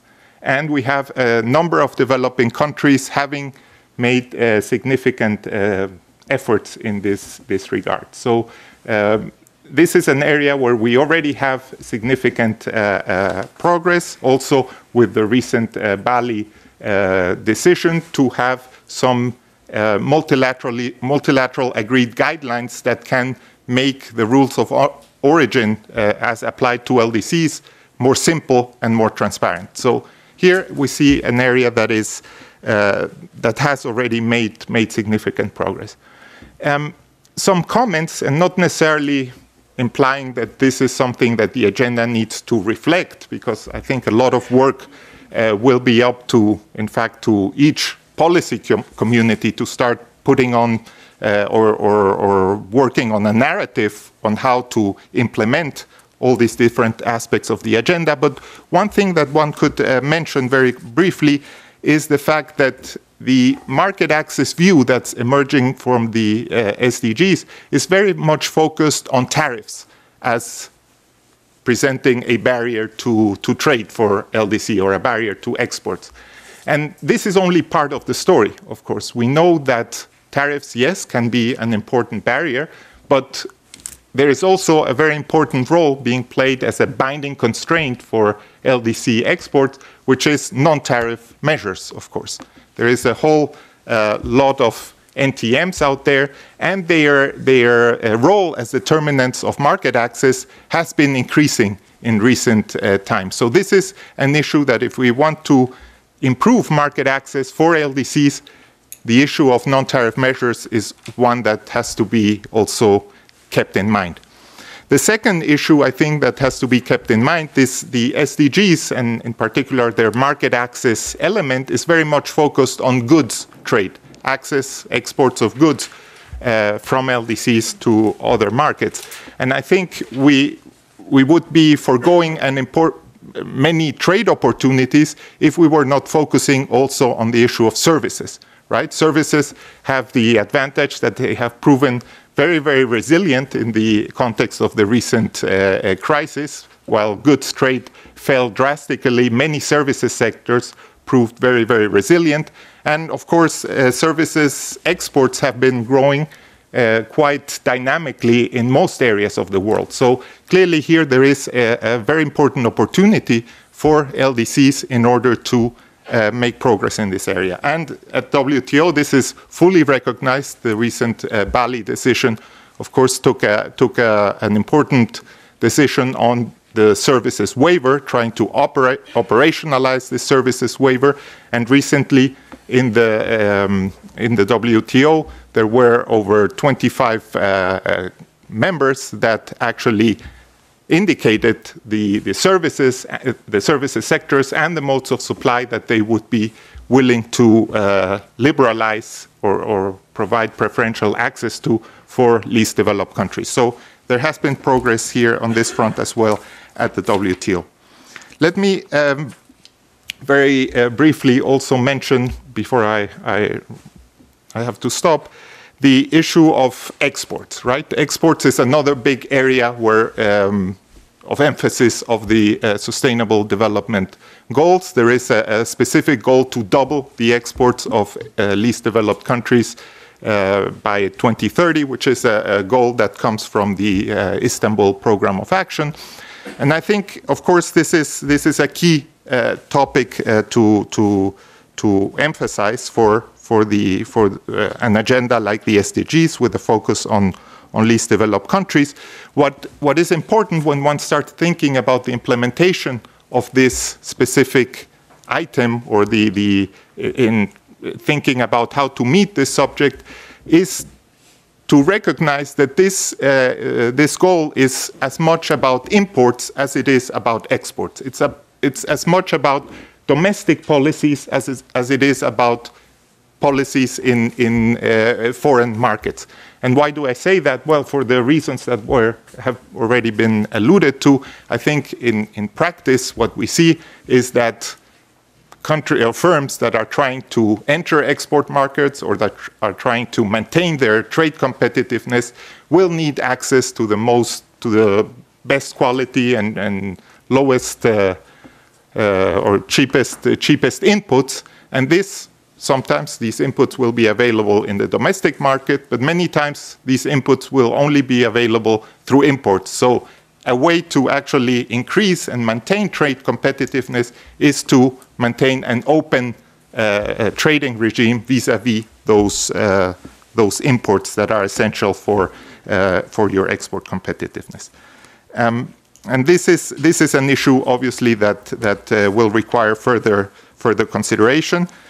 Let me just finish, since I think I have run out of time. I think it's important to, as we look at the months ahead, there is room for incorporating some of these ideas or some of these complementary issues into the agenda through the work on the indicators, the ongoing work on indicators, that is, for which the technical work is just now starting. There could be a number of indicators reflecting, for example, the issue of the non-tariff measures that are confronting LDC exports in foreign markets. That could be a way to measure progress along certain targets. And I think more broadly, it's also important to start thinking or possibly think about ways about how the WTO, which has a significant experience in the area of trade policy review and monitoring, how that institutional experience could perhaps feed into the review and monitoring framework in the context of the SDGs. This is also, I think, important in order not to focus too narrowly the agenda on just specific WTO negotiating processes, but to maintain some sort of dynamic coherence and allow issues emerging, even if there are technical issues emerging in the WTO, to transpire to the post-2015 development agenda. I'll leave it at that. Thank you. Thank you very much, Carsten, and thank you very much for putting emphasis on services and NTBs which have not been covered. And I think the idea of the TPRM, which is basically an exercise to look at the environment, for trade in a country, it would be a good idea to look into, because basically trade is an instrument. It's not a goal. It is an instrument to achieve the Sustainable Development Goals. So that, I think, may be something we should further discuss. But before we go into the discussion, let me go to our second speaker, which is Marcus Bartley-Jones from the World Bank. Please, John. Thanks very much, Nicola, and thanks to ICTSD for this opportunity. I think for the bank it's really valuable to have events like this. It's an opportunity for us on a panel to talk, but it's really an important opportunity for us to listen to the kind of ideas that we have, particularly on an important multilateral process like this one. So I do welcome the invitation to be here. The bank is involved quite heavily in a number of dimensions of the post-2015 process, but two in particular. We've been involved steadily in work within the UN system on refining the indicators, and we've also been heavily involved in the financing for development discussions along, particularly with the IMF and other multilateral development banks. But what I'd like to do very briefly today, and looking at the clock running down rapidly, is just touch on two ideas. One is this idea of what trade as an enabler for the rest of the goals, or for the goals rather, means. And then the other is what all this means in concrete implementation terms at the national level, which is where the World Bank does most of its work. So in that context, to start with what trade as an enabler for the SDGs means, I think we have a daunting table like the one we've got on the screen here that serves a useful function of listing a number of issues and pulling out particular trade-related ideas as they relate across the goals. But I think this is useful, but I think what's more useful for us to do, and we've touched on this in a number of comments so far, is to take a step back and to ask the question of ourselves of what role trade-related policies can have in achieving the kind of vision that is set out in the SDGs. This is about not so much an exercise of running through individual goals and seeing where we might find trade. It's about really seeing trade in terms of the way it's conceived in Goal 17, or was in MDG 8 in the Millennium Development Goals. What is trade as a means of implementation? And I think when we take this step back, we give ourselves a useful new frame of reference rather than trying to run through and spot trade in each of the individual goals. We might be a little bit disappointed if we run through and look for trade, try to find it everywhere in 1 to 17, but by taking this step back, we'll find trade everywhere. Just to give a couple of examples, in terms of Goal 1, ending poverty, trade integration is absolutely an essential contributor to growth, which helps boost incomes and create jobs through new market opportunities. We know that for MDG 1, trade openness and integration was a critical part of the achievement of that goal. And so, of course, it's a question we'll have to ask ourselves for Sustainable Development Goal 1 as well. In terms of ending hunger, in Goal 2, there is this mention of distortions in agricultural markets. These are, of course, important, but there's a wide range of other trade and investment-related actions that are going to be essential in achieving this goal. We know that agricultural trade costs are significantly higher than they are in manufacturing. This is from World Bank and UN Economic and Social Commission of the Asia-Pacific Research. We know strikingly that they haven't fallen since the 1990s, unlike trade costs in manufacturing. This indicates that there's a very wide agenda agricultural trade to this specific goal here. And again, we need to look not just at barriers in export markets and policies that affect international markets, we need to look at barriers that countries might impose themselves. Recent work that the World Bank has done in Africa, for example, shows that one of the significant barriers to increased agricultural productivity on the continent are barriers that countries themselves are imposing, non-tariff measures on things like seeds and fertilisers that, if those are addressed, could significantly improve agricultural productivity.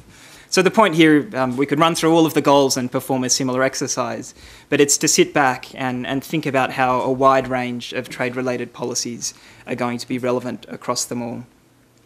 I think we also need to take a step back and think about what kind of global economy we're going to require to achieve the goals. And I think, hinting at this already across a number of comments, we're going to need an integrated one. We're going to need one where there is an open flow of ideas, of innovation, of technology, of goods and services, of investment. It's not going to be good enough for countries to try and pursue the achievement of these goals in isolation from the rest of the world. The WTO is going to have a crucial role in underpinning this kind of system in multilateral governance, but obviously other institutions will too, and that's going to be a question that we need to think of further. Then at the country level, this is the second point that I'd like to touch on. Developing countries seeking to achieve the kind of vision set out in the goals are obviously going to need to apply the best solutions from around the world to take advantage of the kind of global economy we have in mind for their development. And here I think the key point to make is that we wouldn't assume that any country would pick up the texts as they end up, either the Financing for Development or Sustainable Development Goals texts, and see that automatically as a blueprint for their own development.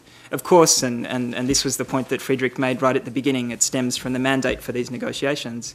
These are going to be tailored at the national level. Countries themselves, with help from international partners, will look at specifically what needs to be done in their own context. And on trade, it's going to go well beyond what is in the text of the goals or indeed the Financing for Development draft.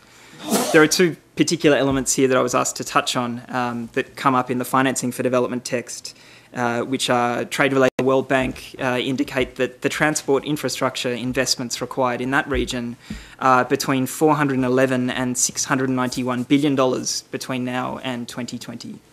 So when we look at that, it's clear that public financing alone is not going to meet a challenge like that. Private financing is going to have a huge role, as is cooperation between the two. The latest data that we have shows that there was about $29 billion in private financing for infrastructure worldwide in 2013. So presenting that against the gap for South Asia for one region makes it clear that on the private side there's a large gap as well. It means we need to look at ways of leveraging public funding more effectively for private financing for infrastructure. This is an area that the World Bank has been working on a lot in the Financing for Development process, along with others. It's something where action can, at the global level, can make a difference. But what our research and experience shows is that ultimately, for potential private sector investors, the key determinant of whether they invest or not is not a shortage of finance on the supply side, but it's a perception of political risk and of a weak business climate in the potential investment destination. So this ties into the ideas of national governments themselves having a great deal of the responsibility, with help from international partners, in achieving the vision set out in the SDGs. Just very briefly on trade facilitation, which was the other element I was asked to speak specifically on. This is a very large part of the work that the World Bank does at the national level for countries to help them achieve their development goals. And so it's fitting that it's reflected in the Financing for Development text. We think that implementation of the WTO Trade Facilitation Agreement can form the core of developing countries' trade facilitation reform programs. That's why we've mobilised significant new financial assistance, and others have as well, for achieving that. We know that it's one of the weakest areas of performance for many developing countries, and one of the key barriers that limit their businesses from connecting to international markets. There are a number of other issues, of course, that we would be encouraging governments to look at when they try to translate the vision of these development goals into practice at the national level in terms of trade. And services, non-tariff measures have been mentioned already by Carsten. Links between trade and the investment climate are hugely important, as I mentioned already, in terms of infrastructure and particularly in terms of connectivity to value chains. And there are many others as well. But I think the key point to take away from this is that the agenda needs to be determined at the national level. Governments will need to look more widely than just what they find on trade in the texts themselves to decide the path forward. And just one final point on how we can design policies most effectively and also monitor the achievement of the goals is we have a huge gap in global data and transparency on trade-related policies, but more widely on many of the areas set out in the SDGs. Just to give one example, in many countries where the poorest people are concentrated, We know that between 50, 80, in some cases even higher percentage of the economy is the informal sector. And we have basically no data on the informal economy.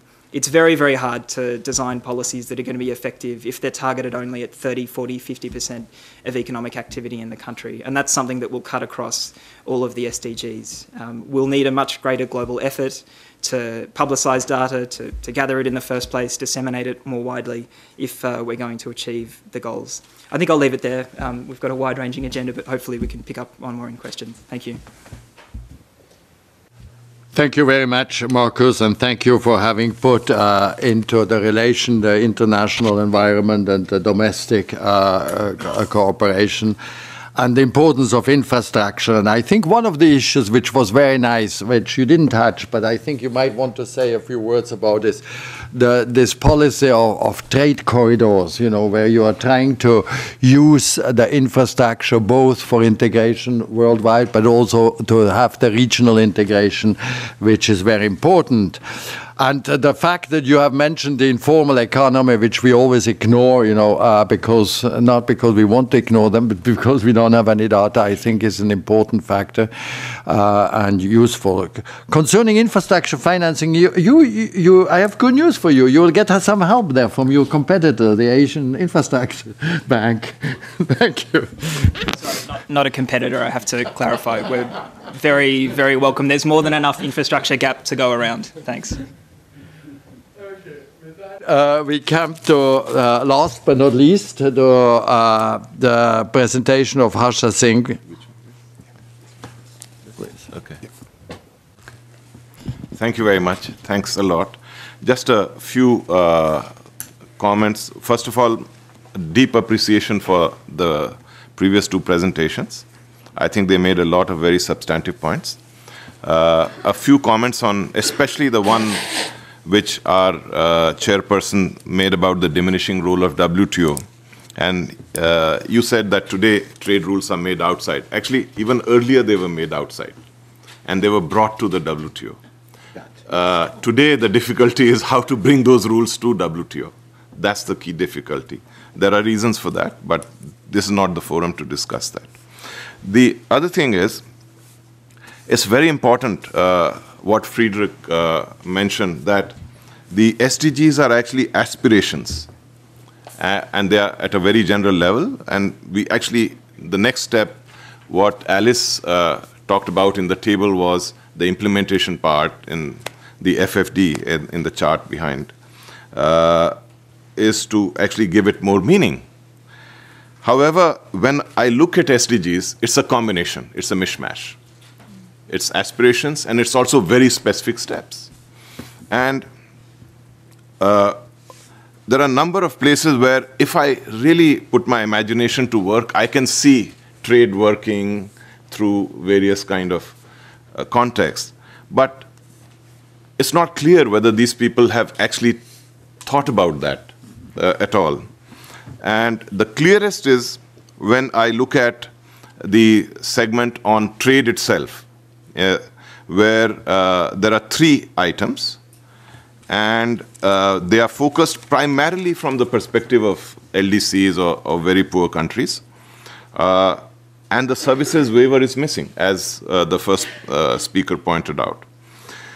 The other part is that if you do not include services in trade, how do you then interpret the objective of significantly increase exports of developing countries, in particular with a view to doubling the least developed countries' share of global exports? So is it goods or is it goods and services? So I think some clarity needs to be brought into this kind of discussion, even if it's at an aspirational level. So that's very important. Now I take a step back and address the issue which or the points which I have to talk about, which link up with the mega regionals. Before looking at the mega regionals, we have to understand that trade today is a very different phenomena than it was even 10 years ago. About 10 years ago, there was a July framework for the Doha round, which gave meaning to what would be the context of negotiations. And some people blame that framework for difficulty. I don't think that's necessarily correct. It contributed. But today, trade, the chairman talked about global value chains. Very valid point. But today, trade, investment, global value chains, services, and technology are increasingly overlapping. And we cannot look at policy without really understanding these links. So once I see that, actually the scope of trade policy is far wider than conventionally understood. And the efforts through mega-regionals are precisely to deal with this change. So there are two kinds of efforts through the mega-regionals. One is that they are trying to build new rules for their understanding of a new reality. At the same time, there is an increased competition in the world.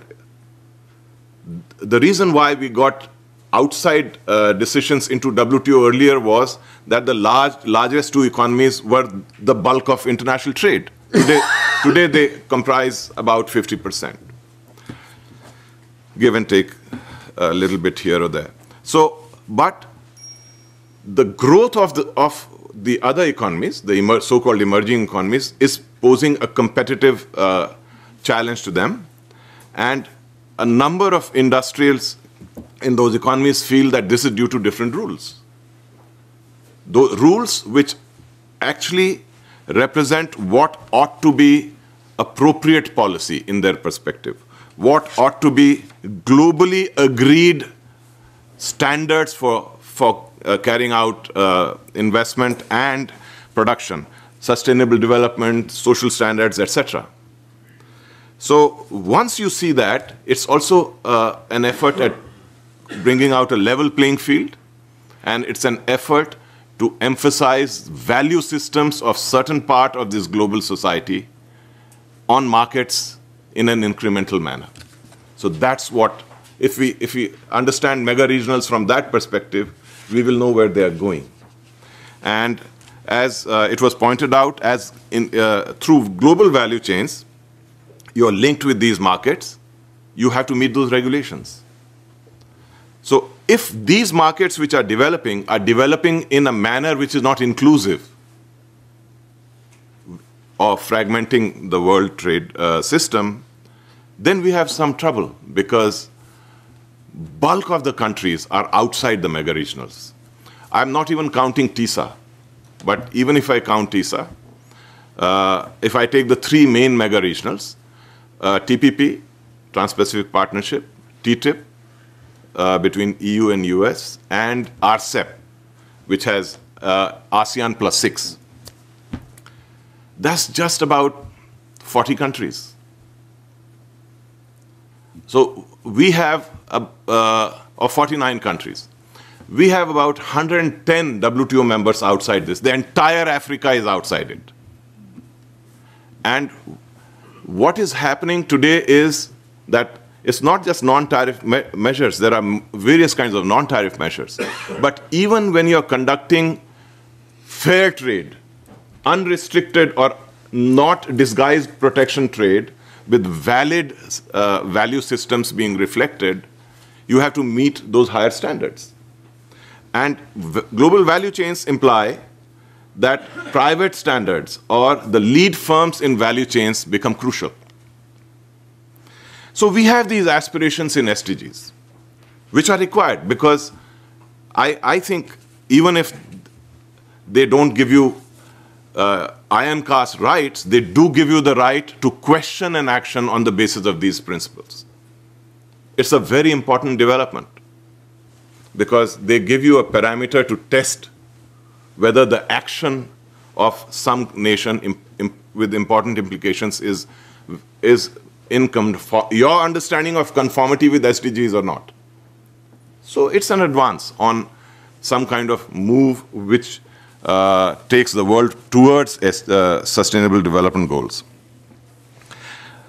But once we have that,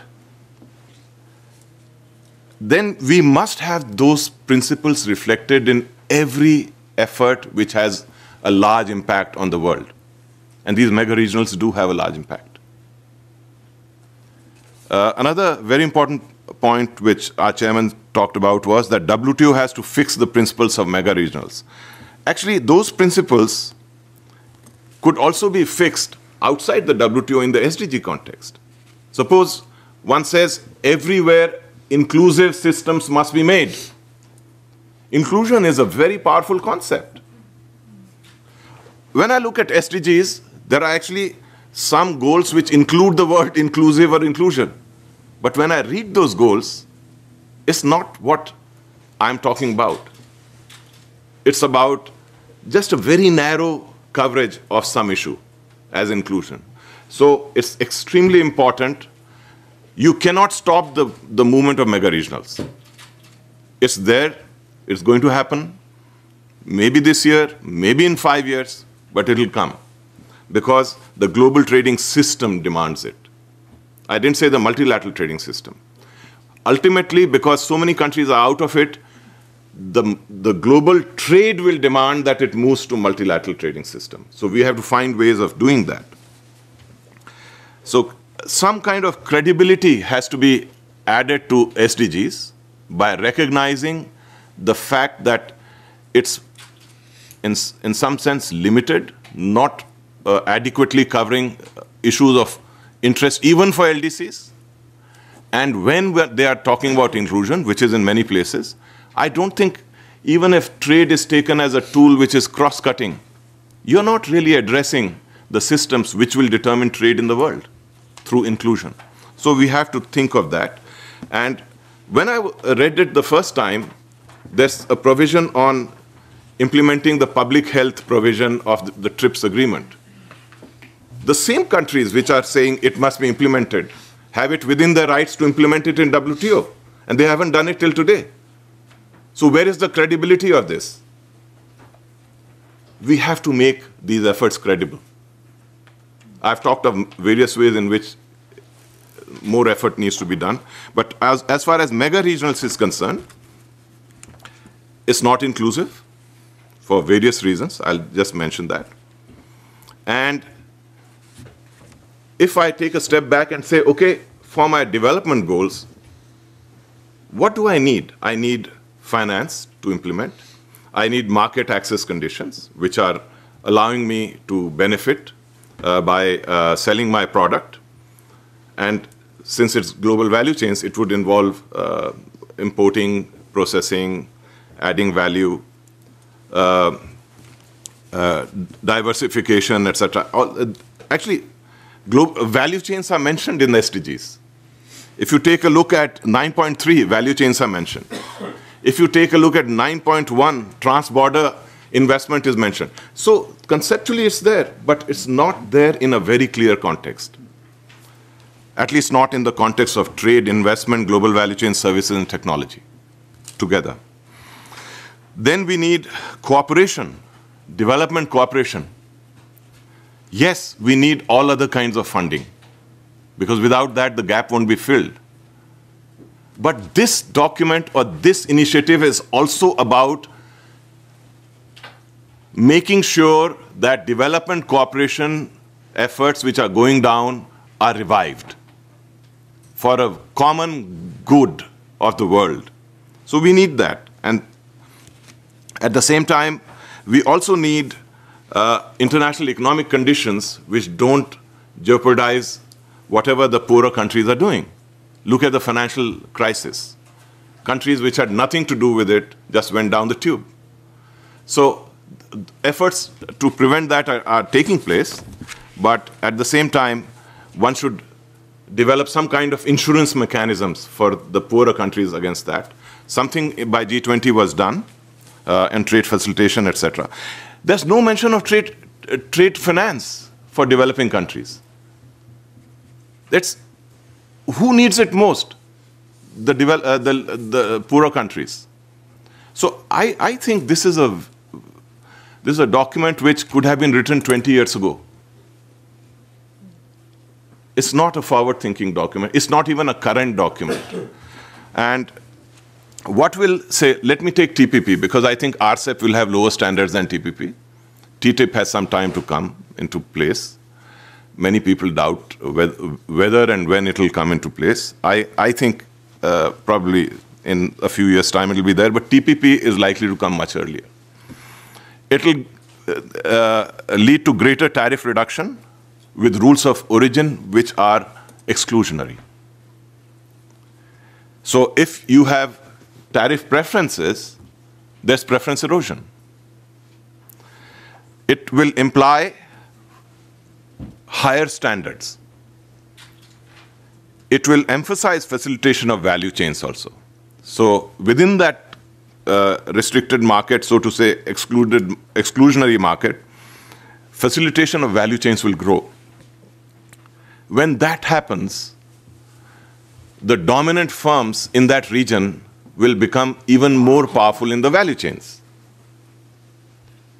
And dominant firms have their own standards, the lead firms. And down the value chain, these standards have to apply. And what are the contents of these standards? Definitely they are sustainable development and social standards. So not only will there be focus on such objectives, the impact in terms of the actual market interaction in value chains will emphasize these private standards. And the important part about private standards is they are higher than most mandatory standards, and they keep increasing in scope. So we are now thinking of a system which is not only going to be exclusionary to begin with, it will become even more difficult to be part of it for the poorer countries. So enhancing capacities in a very meaningful way becomes very important. The question about S&D from the standards perspective is important. Actually, standards have no S&D. Either you meet the standard and sell your product, or you don't link up to the value chain. That's it. Okay. So so what can we do? We can think of rules of origin. We can think of providing the best treatment which, say, TPP provides to its participants, to LDCs, including facilitation. We can think of building grounds for some kind of platform for addressing and making more coherent the private standards. There are efforts going on. More focus needs to be done there. And definitely we need very focused assistance to upgrade capacity and help with trade finance as well as implementing the services part, which is very important, because today's servicification of manufacture shows that poorer countries actually may find it more easy in value addition to link their current products with the services capacity which they may build. Thank you. Thank you very much, Harsha. I think this was a very important addition to it. I think a lot, has been seen that it goes around this plurilateral, these mega deals and global value chains, etc. I must say I hate exclusive systems like TPP and so as much as you, but for different reasons. Quite frankly said, I think we need a distribution of tasks. The WTO cannot, in my opinion, do what the TPPs are doing. TPPs are about deep integration. We cannot do deep integration with 167 countries. You need a smaller group that has a similar, whatever it is, social values or whatever you called it. That's within the facts of life. So we cannot avoid that. We cannot avoid those deals. But what we can do is, I think you mentioned it also, to put the rules, under which ones we do. You commit yourself as a government that if I participate in one of those exclusive deals, I respect a certain number of principles. And those principles, we can use the SDG, partly at least. But I do think it has to be in WTO, because if it's not in WTO, you don't have the sanction. And we need the sanction, otherwise I forget about it, of the value. Now, is SDG Pardon. Are those mega deals really a way of promoting the values of certain countries? I think yes, partly it is. But partly, if you look at the SDGs, most of those values are in the SDGs, and they are agreed by everybody. I mean, all the questions about labor standards, about the social development, about inclusiveness, about environment, they are in the SDGs. So I think in a lot of ways we can say they are global standards. Now, how they are applied, that's a thing. So I don't think we should worry about the setting of standards in those things, but more about the use of the standards, because there is no question that often those standards are used in the name of non-trade objectives, but in reality they are trying to get rid of a comparative advantage in the South. And that we have to regulate, otherwise we are in trouble. Concerning private sector standards, I have actually wondered, I'm talking here for LDC, smaller countries. We are always speaking against that, but that may be a fantastic thing for them, because those are relatively small production groups. If they can follow one standard, it's enough for all their products, and they get a real comparative advantage to the others. So I wonder whether we shouldn't see actually those private standards not also as an opportunity for those smaller, poor developing countries to single out their products from the rest of the mass production from China and the other emerging countries. But I think those are elements that we can discuss, and I want to now certainly open the floor both to the people here and then to the web, whatever it's called. Yep.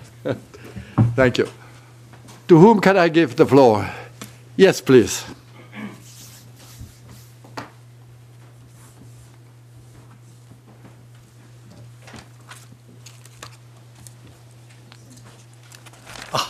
Thank you again.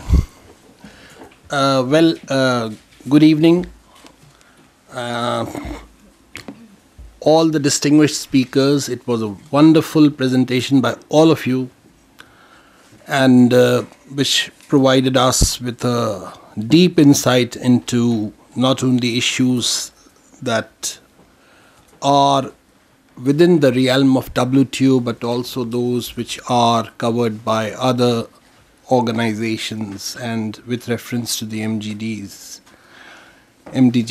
So coming first, and the most important aspect is that we heard a lot about WTO functioning. We have no doubt that still it is a rules-based organization system, and it must be preserved and it must continue functioning as it has been in the past. Without touching what is basic right now, the daunting challenge that the WTO is faced with, we, as rightly pointed out by Sir Nicholas, that it is basically sort of where mercantilist thinking sort of issues, or so we always talk about trade liberalization in terms of reduction of trade barriers and other things.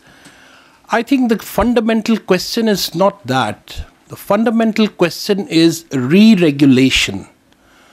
Re-regulating through rules. And that is the point which is very important, and where we do not really address the question exactly, that it's not a matter of tearing the borders down in terms of tariffs or non-tariff barriers, but it's a matter of re-regulating exactly and trying to come across new rules which are workable, doable, and which provide a level playing field to all the WTO members. Of course, where we wanted to succeed, the TFA is in front of you. It's although it's a best endeavor thing, but still it's workable. Coming next to SND. SND, I don't know exactly how would Sir Harsha further educate us in terms of quantifying that SND was really how far did it really went in terms of success? Because most of the SND is couched in best endeavor language, and rather than a solid foundation. And my last one is with reference to, again, there's a nexus with reference to re-regulation means you need rules, you need negotiations on them, you need to update the rule book, and that's where you end up with trade as a development model. But development needs investment and investing. And investment means, when we are talking of that, we are talking of sustainable investment. Because sustainable investment would be the only panacea to all these global value chains and other things, because if there's no sustainable investment, there won't be a long-lasting result, outcome one could really get into this. Although we heard a lot about sustainable development, but we would like to, I'm more eager to know exactly about sustainable investment, that how would you ensure this, that what policy measures or practices could be given to this important issue which has been ignored for some time. Thank you. Thank you very much. I think we take one or more questions and then make the... On your microphone, please. Yes, please. Take it first.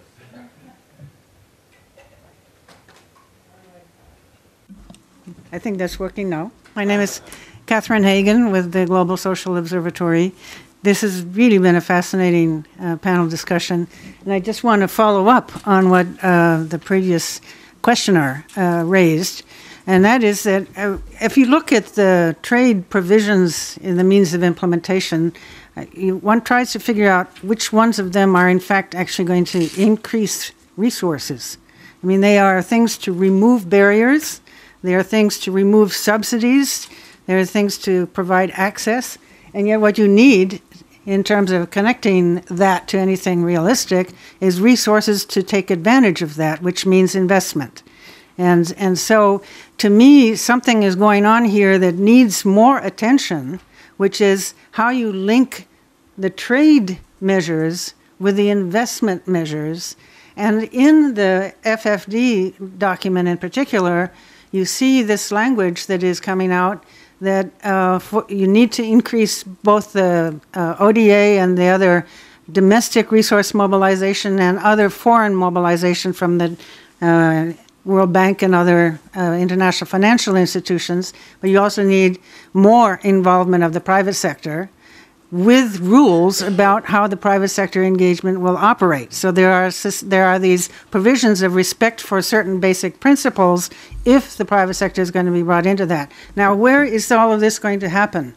I mean, there was early on a lot of talk about trying to integrate into the WTO a system that would manage the rules about investment globally, but that's not in the cards. But I think there needs to be something, and both Marcus and Harsha talked about this importance of the link between investment and facilitation. So infrastructure is certainly one of those areas where you need to be looking at this.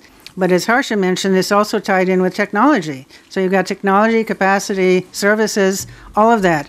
Are there areas where you can look at the coordination of all of these things in an effective way to advance policy coherence that in fact does result in effective mobilization of additional resources? Thank you. Very important question. Next one, please. Thank you, Fernando Pimentel from the Brazilian delegation to the WTO. Just two points. One, as I hear here, we're speaking, especially about trade. It seems, gives me an idea how hard it must have been to craft the whole goals, because probably the same room filled with people specialists in environment will say this is old, this is totally obsolete, the environment is much, the solutions are we need are much more advanced, etc. So I think one important aspect of all this is to sort of, and that's what the Millennium Development Goals did, you sort of focus different areas into one sort of this is broader, but set of goals.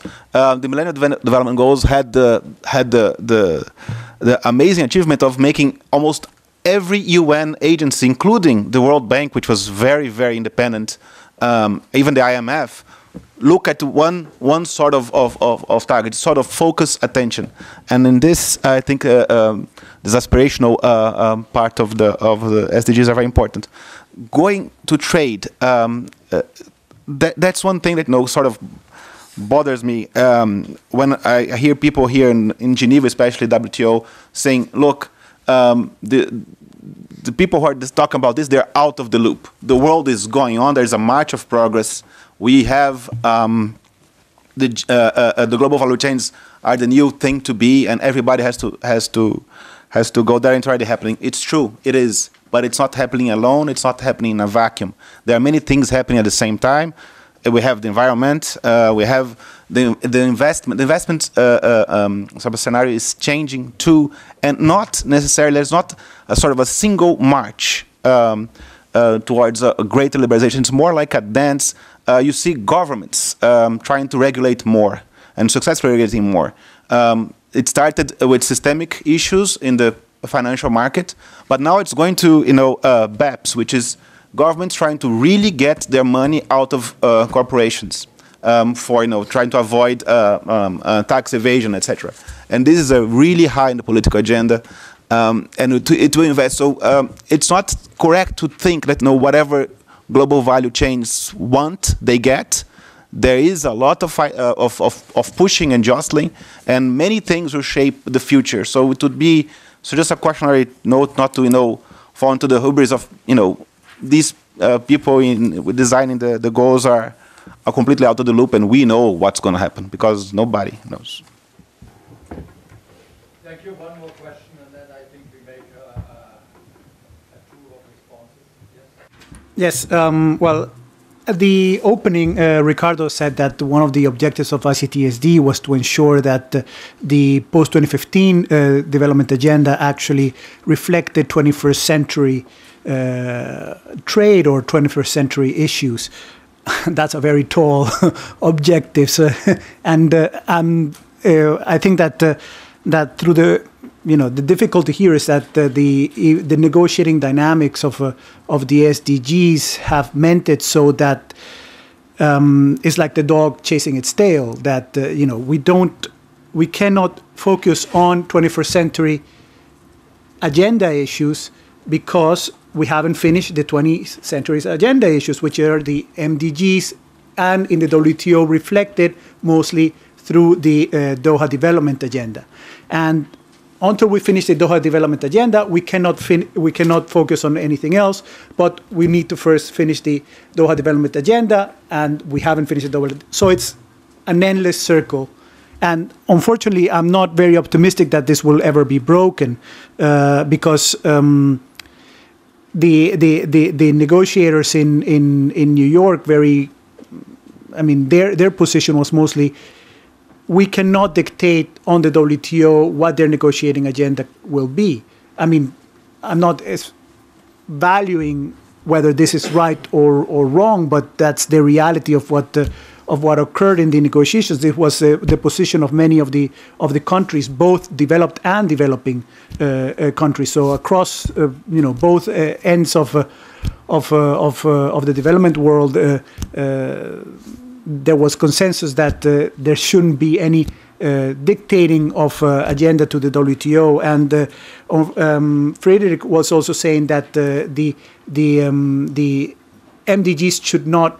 The SDGs should not be looked at the SDGs the MDGs 2.0, and unfortunately on trade, I don't think that the SDGs are not even MDGs 2.0. They're MDGs 1.2 because the same language that you have on the targets under the SDGs is exactly almost the same language that you have on the targets for the MDGs. So we haven't really moved on that agenda.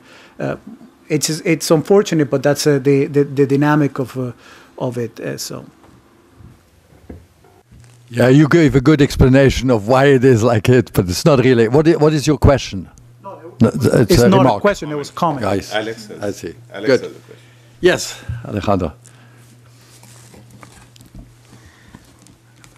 I hesitated very much whether to intervene or not because I feel I'm learning a lot here.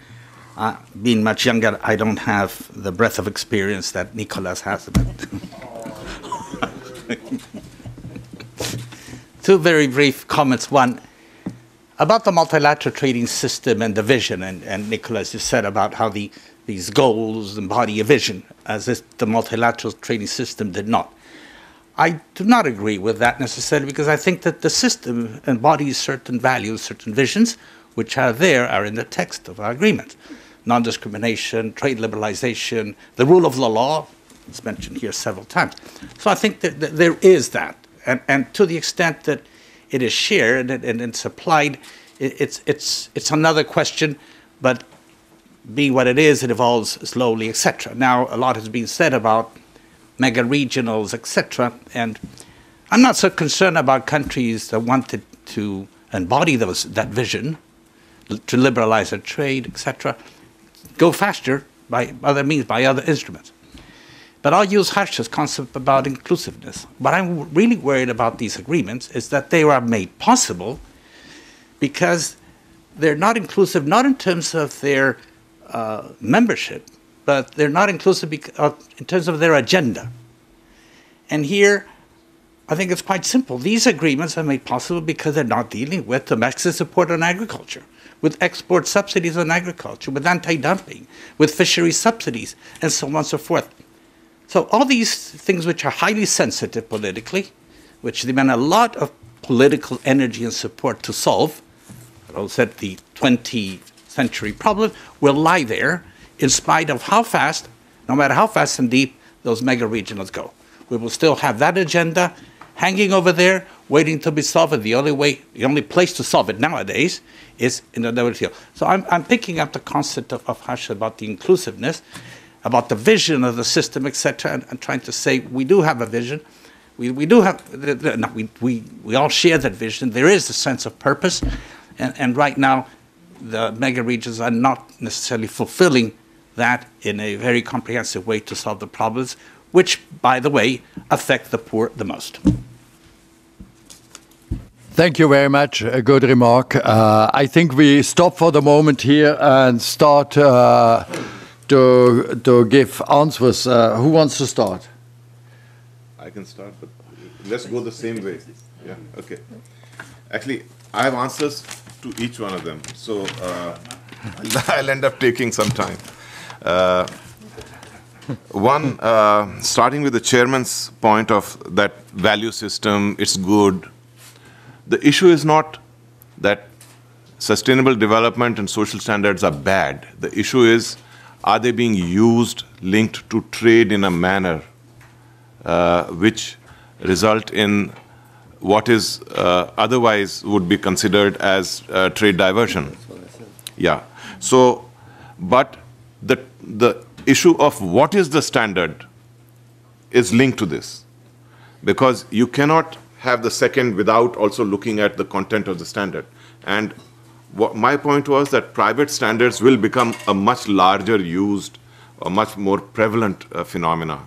And what you fear will become more and more the reality. And private standards, there are private standards, but what is required is to have the multiplicity of these standards into some kind of a coherent system, agreed principles. SDGs could pave the way for that. On re-regulation through rules, I completely agree. In fact, the entire emphasis in the mega regionals is on rules. It's not about tariffs per se. Yes, there'll be dramatic decrease in tariffs in TPP, not so in RCEP, but the bulk of it is rules, 90% is rules. How would you ensure sustainable investment? Through the same kind of standards as you ensure sustainable trade. In fact, if you see investment agreements, they have these principles ingrained in them. There's a joint declaration by EU and US on investment agreements, which very much upfront talks about it. And it also talks about state enterprise reform, incidentally. So it's the same kind of context. Which ones are investment? Actually, if you go to 16 and goals 17, investment is all over, either directly or indirectly through building infrastructure within a nation, transboundary, etc. But 17 very clearly talks about funding, etc. And you also have other aspects like technology capacity, improvement services, etc., in various parts spread out. The point is, it doesn't come out in a very coherent manner. That was the point I was making. I can read into it because I know the subject. Maybe there is more to it because I don't know the entire subject. But at least if it is as open as that, somebody who has dealt with WTO dispute settlement will tell you anything could be done. And you won't be found in the wrong. So that's the fungibility of that. Focus on different areas, into focused attention. Yes, that's definitely important if you can do it. It's the same phenomena as the Christmas tree we have in the Doha round. When you start saying, okay, let's now have the top 5 priorities. And everybody might have different top 5 priorities. So it's difficult, but perhaps some effort could be made there.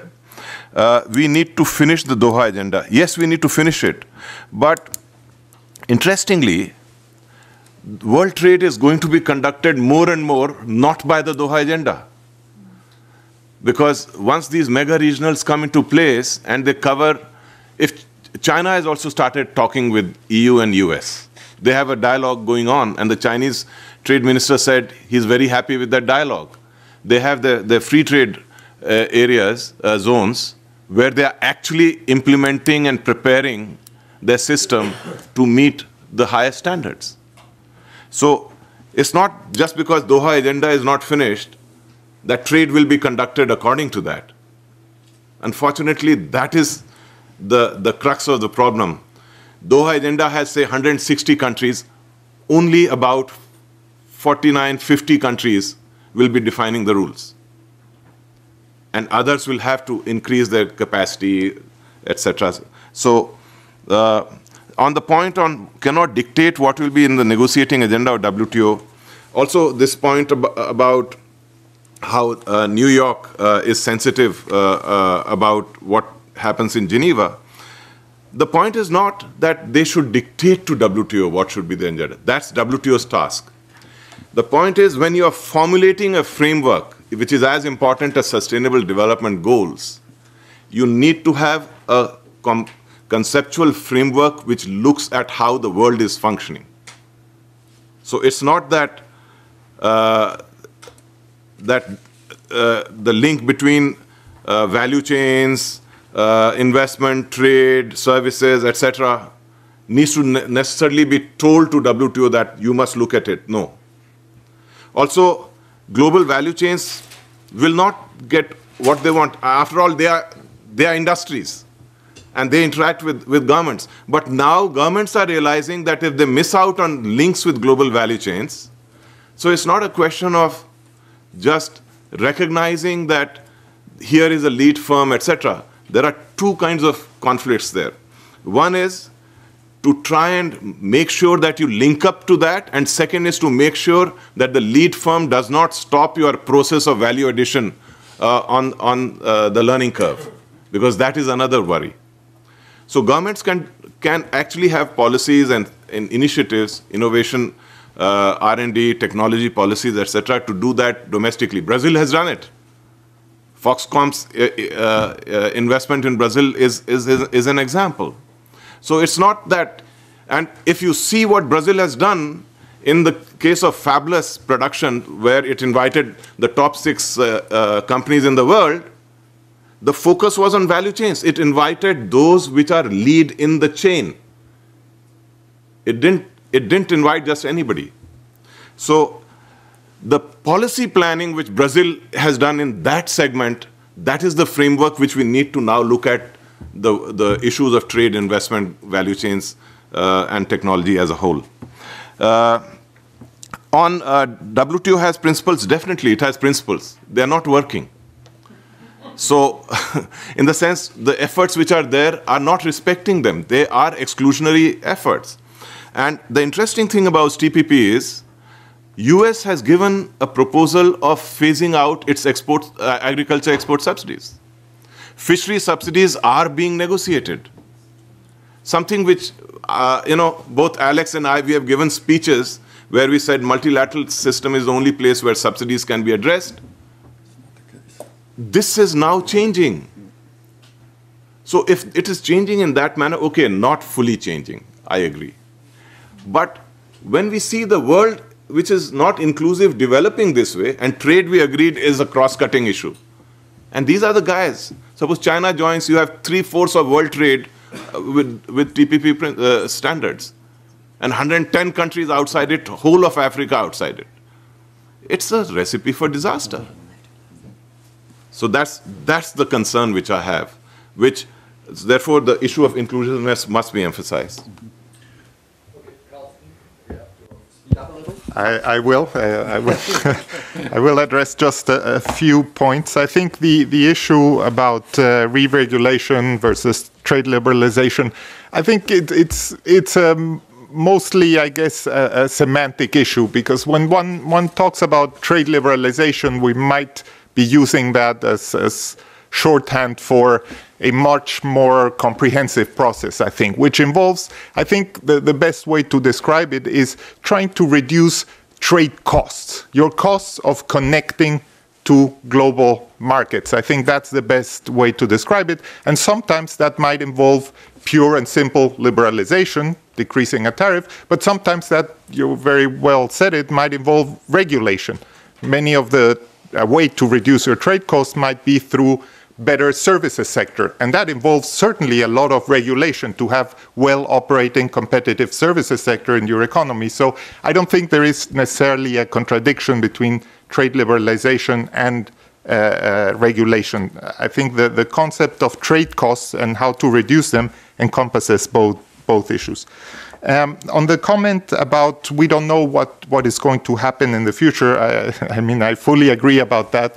And that's why I think we need to define or think about systems that establish some sort of communication between them. And that's why I was, in terms of suggesting this idea of a potential contribution, not only by WTO, but potential contribution by thematic review and sectoral review mechanisms that can, in fact, feed information to the broader post-2015 development agenda review process, which in any case will be conducted under the aegis of the high-level political forum and the ECOSOC. But I think this idea of trying to feed issues that come up in the next 15 years in the specialized bodies might be a useful thing to think about.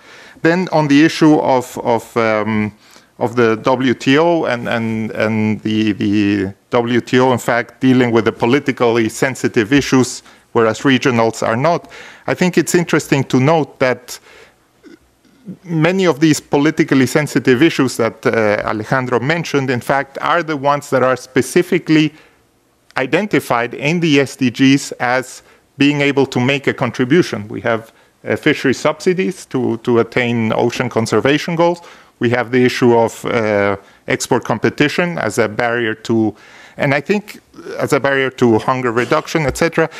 And I would tend to agree with that. I mean, probably I was one writing speeches sometimes for senior officials, but I think the idea is if we want to meaningfully address these issues and for these issues to have an impact on, say, ocean conservation, hunger, they need to be addressed in a multilateral level. I think the regional approach for these global issues, I'm not so sure will be sufficient. It might be one step, but it won't be sufficient. And lastly, I think on the issue of standards, I think the question and what the SDGs is pushing us to do a bit, and the post-2015 development agenda is pushing us to do, is to think about the links between the issues. I mean, on the one hand, we're calling for an increase in aid for trade in the SDG and FfD agendas. Well, how can we link that increase in aid for trade to the idea of improving market access? What pragmatic ways could we deal with to increase market access for least developed countries? In the standards issue, a lot will have to do with the issue of conformity assessment, helping LDCs develop an infrastructure that allows them actually to show compliance with the standards. It's not only a matter of meeting the standards, but also having the necessary infrastructure at home, laboratories and conformity assessment infrastructure to actually show the compliance. And there, I think, what we're pushed to by the agenda, I think, is to try to think about some of these linkages, how, for example, aid for trade could feed into this process and help this process of building infrastructure, including conformity assessment infrastructure in least developed countries. Thanks. Thank you very much. Marcus? I think I have minus 7 minutes to make some responses, so I'll be very quick. Just a couple of ideas. I think the questions about links between investment and trade and GVCs, this complex nexus of different policy areas, I think it's an interesting and important debate at the global level, but I think when we think of it from a national perspective, it's particularly important and relevant and challenging. It's something that the bank has been trying to do more at the national level in our work with governments, is bring together these different strands of thought. On global value chains, what we're trying to do now is help governments develop GVC integration and upgrading strategies where they look not just at those policy areas, but at what labour market policies they might need, what skills policies they might need, what standards, what laboratory capacity, everything, the whole spectrum of issues. So it's a complex agenda globally, but at the national level, there is a lot of practical work that can be done. Maybe just one other point is I think in the questions and comments from the panel, there's a lot of anxiety about the future of the WTO, which is a very common thing to hear in Geneva. Obviously, the WTO has gone through a difficult few years, but I think from the perspective of the bank, some of that anxiety is misplaced. I think that we see the multilateral system still as playing an absolutely critical role. I think if we look at what the potential impacts on developing countries of the global financial crisis would have been, it would have been dramatically more negative if there hadn't been the kind of rules-based system that we have underpinned by the WTO. I think that's just to give one example. So I think just in that function alone, the WTO is doing a good job. We don't necessarily need to have an existential fear about other agreements, other structures that are out there looking at different rules that might go beyond what we have in the WTO. But having said that, those interactions between different levels of negotiations are very important. They'll be important in this Sustainable Development Agenda, and it's very important for the largest trading countries in the world, both developing and developed, to think about what they can do to offset any of the negative impacts of things like preference erosion. So there is a lot that can be done there. Thanks. Thank you very much. Marcus, I think we can make sure that you don't believe that we think that WTO is losing its value or interest. We're more worried about its impact it has on the stuff rather than its function and its usefulness that we have. But let me make just 2 or 3 remarks which I think need to be kind of capped. One is this whole question of re-regulation. For God's sake, no re-regulations. Good regulations. If you have free trade, means good regulations, not re-regulations. But it does mean a lot of regulation. Otherwise, it's a Wild West. And we have seen it with the financial markets. We need regulations, but it needs to be adapted to the scenario of a free trade to avoid that it becomes the Wild West. So that seems to me very important. The second issue I wanted to say, I understand the argument, we should not jump to the 21st if we haven't solved the 20th. The problem is, you're right, but the problem is the issues of the 21st century are going to be solved without or with us. So we have no choice, actually, because the rules will be made, either with us or without us. So we cannot wait. We have no choice. It's even so, logically, you're right. I think it was clearly mentioned, global value chains is not a question of regulating them in WTO, but I think it's a way of thinking, including, getting goods, services, and everything, investments into one point of work. It's a guide to how to address the rules. It's not to regulate global value change. I think we all are sure about that. I wanted to make a point about my friend who has not as much experience as I do, concerning there are certain issues which I think, yes, they are being addressed partly now in these mega deals or whatever, but they really need to have a solution they need to have in WTO.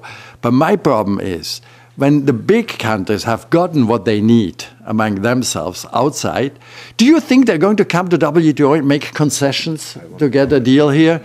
I don't believe that, So if we can't give them anything anymore here, but here they have to come to pay, we will never finish this go around.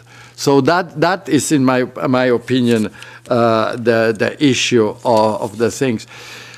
Last word, and then I really shut up. The private standards. I like private standards compared to public standards for one reason. A private standard will never be protectionist because they cannot, at the private level, put up protectionist measures.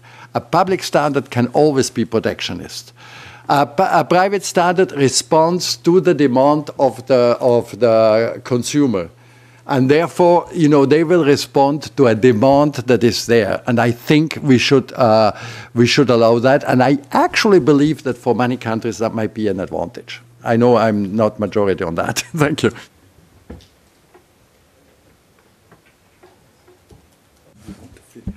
Yes, well, thank you very much, Nicola. No, I think this is what the agenda mandates that I do. So that's why I moved next to you, also so that I could probably benefit from some wisdom driving this way, driving off this way. So when I said experience, and I meant wisdom and not age, and so I hope you didn't take it the wrong way. And then I don't say anything about Alejandro or his comments. Now, first, thank you for a really very substantive and incredibly rich panel. I think between this second part and the first part, you probably are now better placed, hopefully, to see where we are and then try to find out how to contribute so that, again, with the little window of opportunity that we have going forward, something can be done. And so what's the something about? I think that my take from here, which I must say doesn't really change much the way I look at this before, but it just confirms that feeling, is that we need to look at these documents. As I said before, that's a reference document. That's the best way in which I can describe it. It is a reference for the international community. It is an effort for the international community to get together, discuss, and then try to put in a piece of paper their shared view and their shared vision of what that future should look like.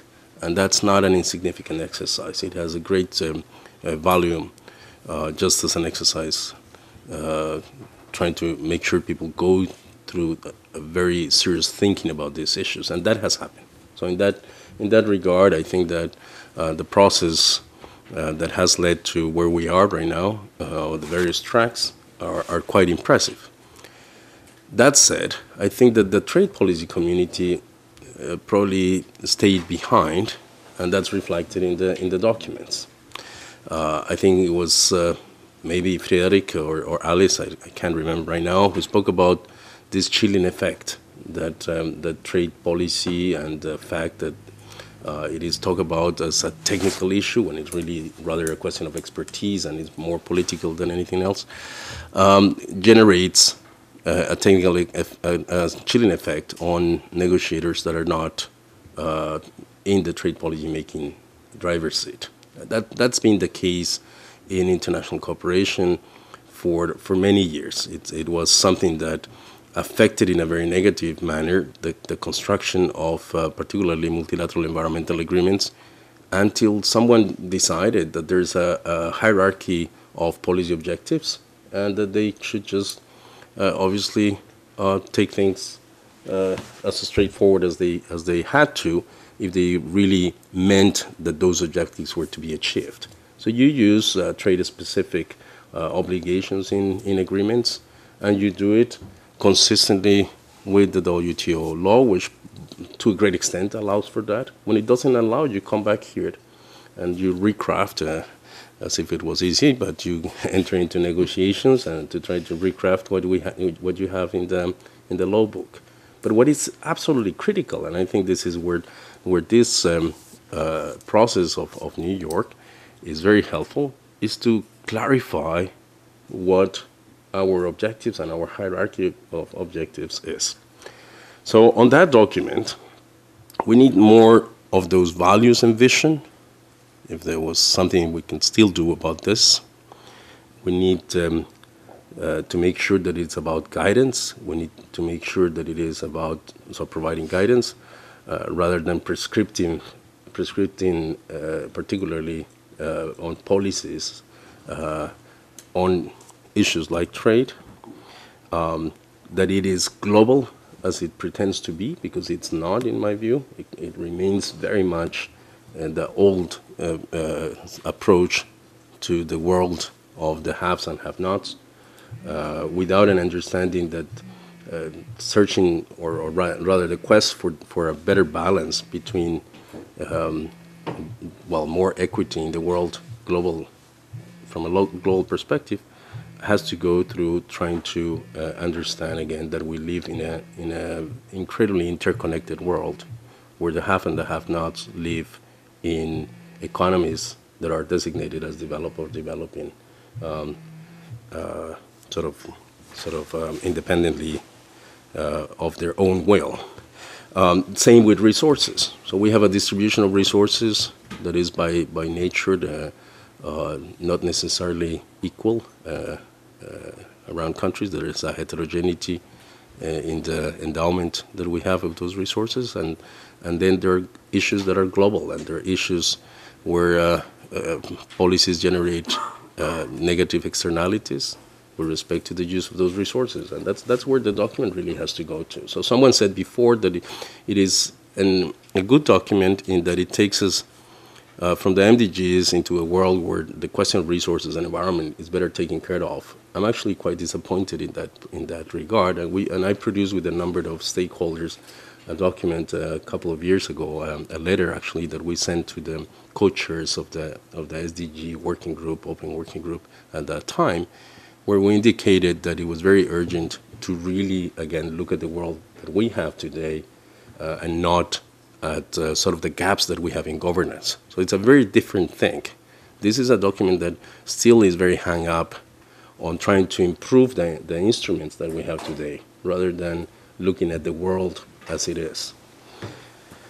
Which brings me to the next issue, which is that it should make perhaps a better effort to talk about governance, and that's a place where on trade it is remarkably there's remarkable absence of any really good guidance on what the governance, the global governance of the complex trade and investment system that we have today should be like, or what we should aspire to if it is to support sustainable development outcomes. Then on the specifics of the document, I'd say that it should do no harm, and there are some of the issues there that on trade, we'd rather just clean them out. We should also probably aim at removing a good number of innocuous prescriptive language that is there. I mean, it is prescriptive, but it is innocuous, and it's rather leaving it there risk again doing harm. And so I would, and one point, one of those is this conclusion of the negotiation under the Doha Development Agenda. If this is a document that is going to inform, again, governance in the next 15 years, that's really a statement that is of that exact nature that I mentioned before. And then make sure that issues like what you just mentioned before, aid for trade, are dealt with in again, in a way that we can add value to what is there today, rather than just call for increases in the supply of financing for aid for trade. So generally speaking, I think that there is a good deal of work to do to get the document right.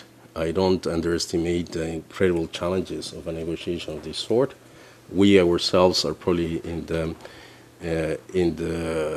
best position, if you like, and excuse my immodesty there, to understand the challenges. We have been in that quest of trying to help everybody get a better comprehension of the complexities of the concept of sustainable development and its linkages to international trade and investment, and have been doing it for the past 19 years. And so we know how much work it takes to get there. So with that said, my hope is that again, this community, that the trade policy community, remains engaged, informed, and that it actually connects with the delegates in New York, the delegates to the Addis Conference on Financing for Development.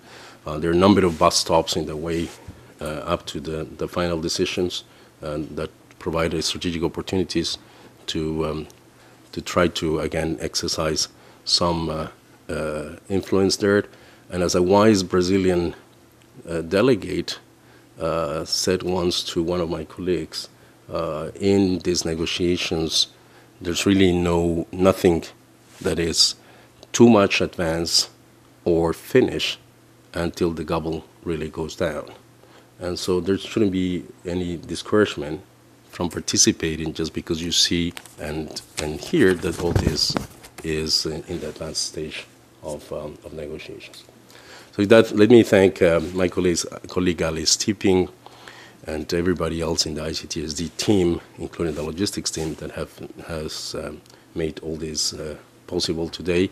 As I said before, we will continue to call on you, and we will continue to work on these issues to provide analysis as much as we can, report through the BioRes on all this work. We will be organizing dialogues here and in New York in the run-up to, again, to the end game, and we hope that we can count on you on trying to make this a much better outcome. So thank you all very much, and thank you to all the panelists.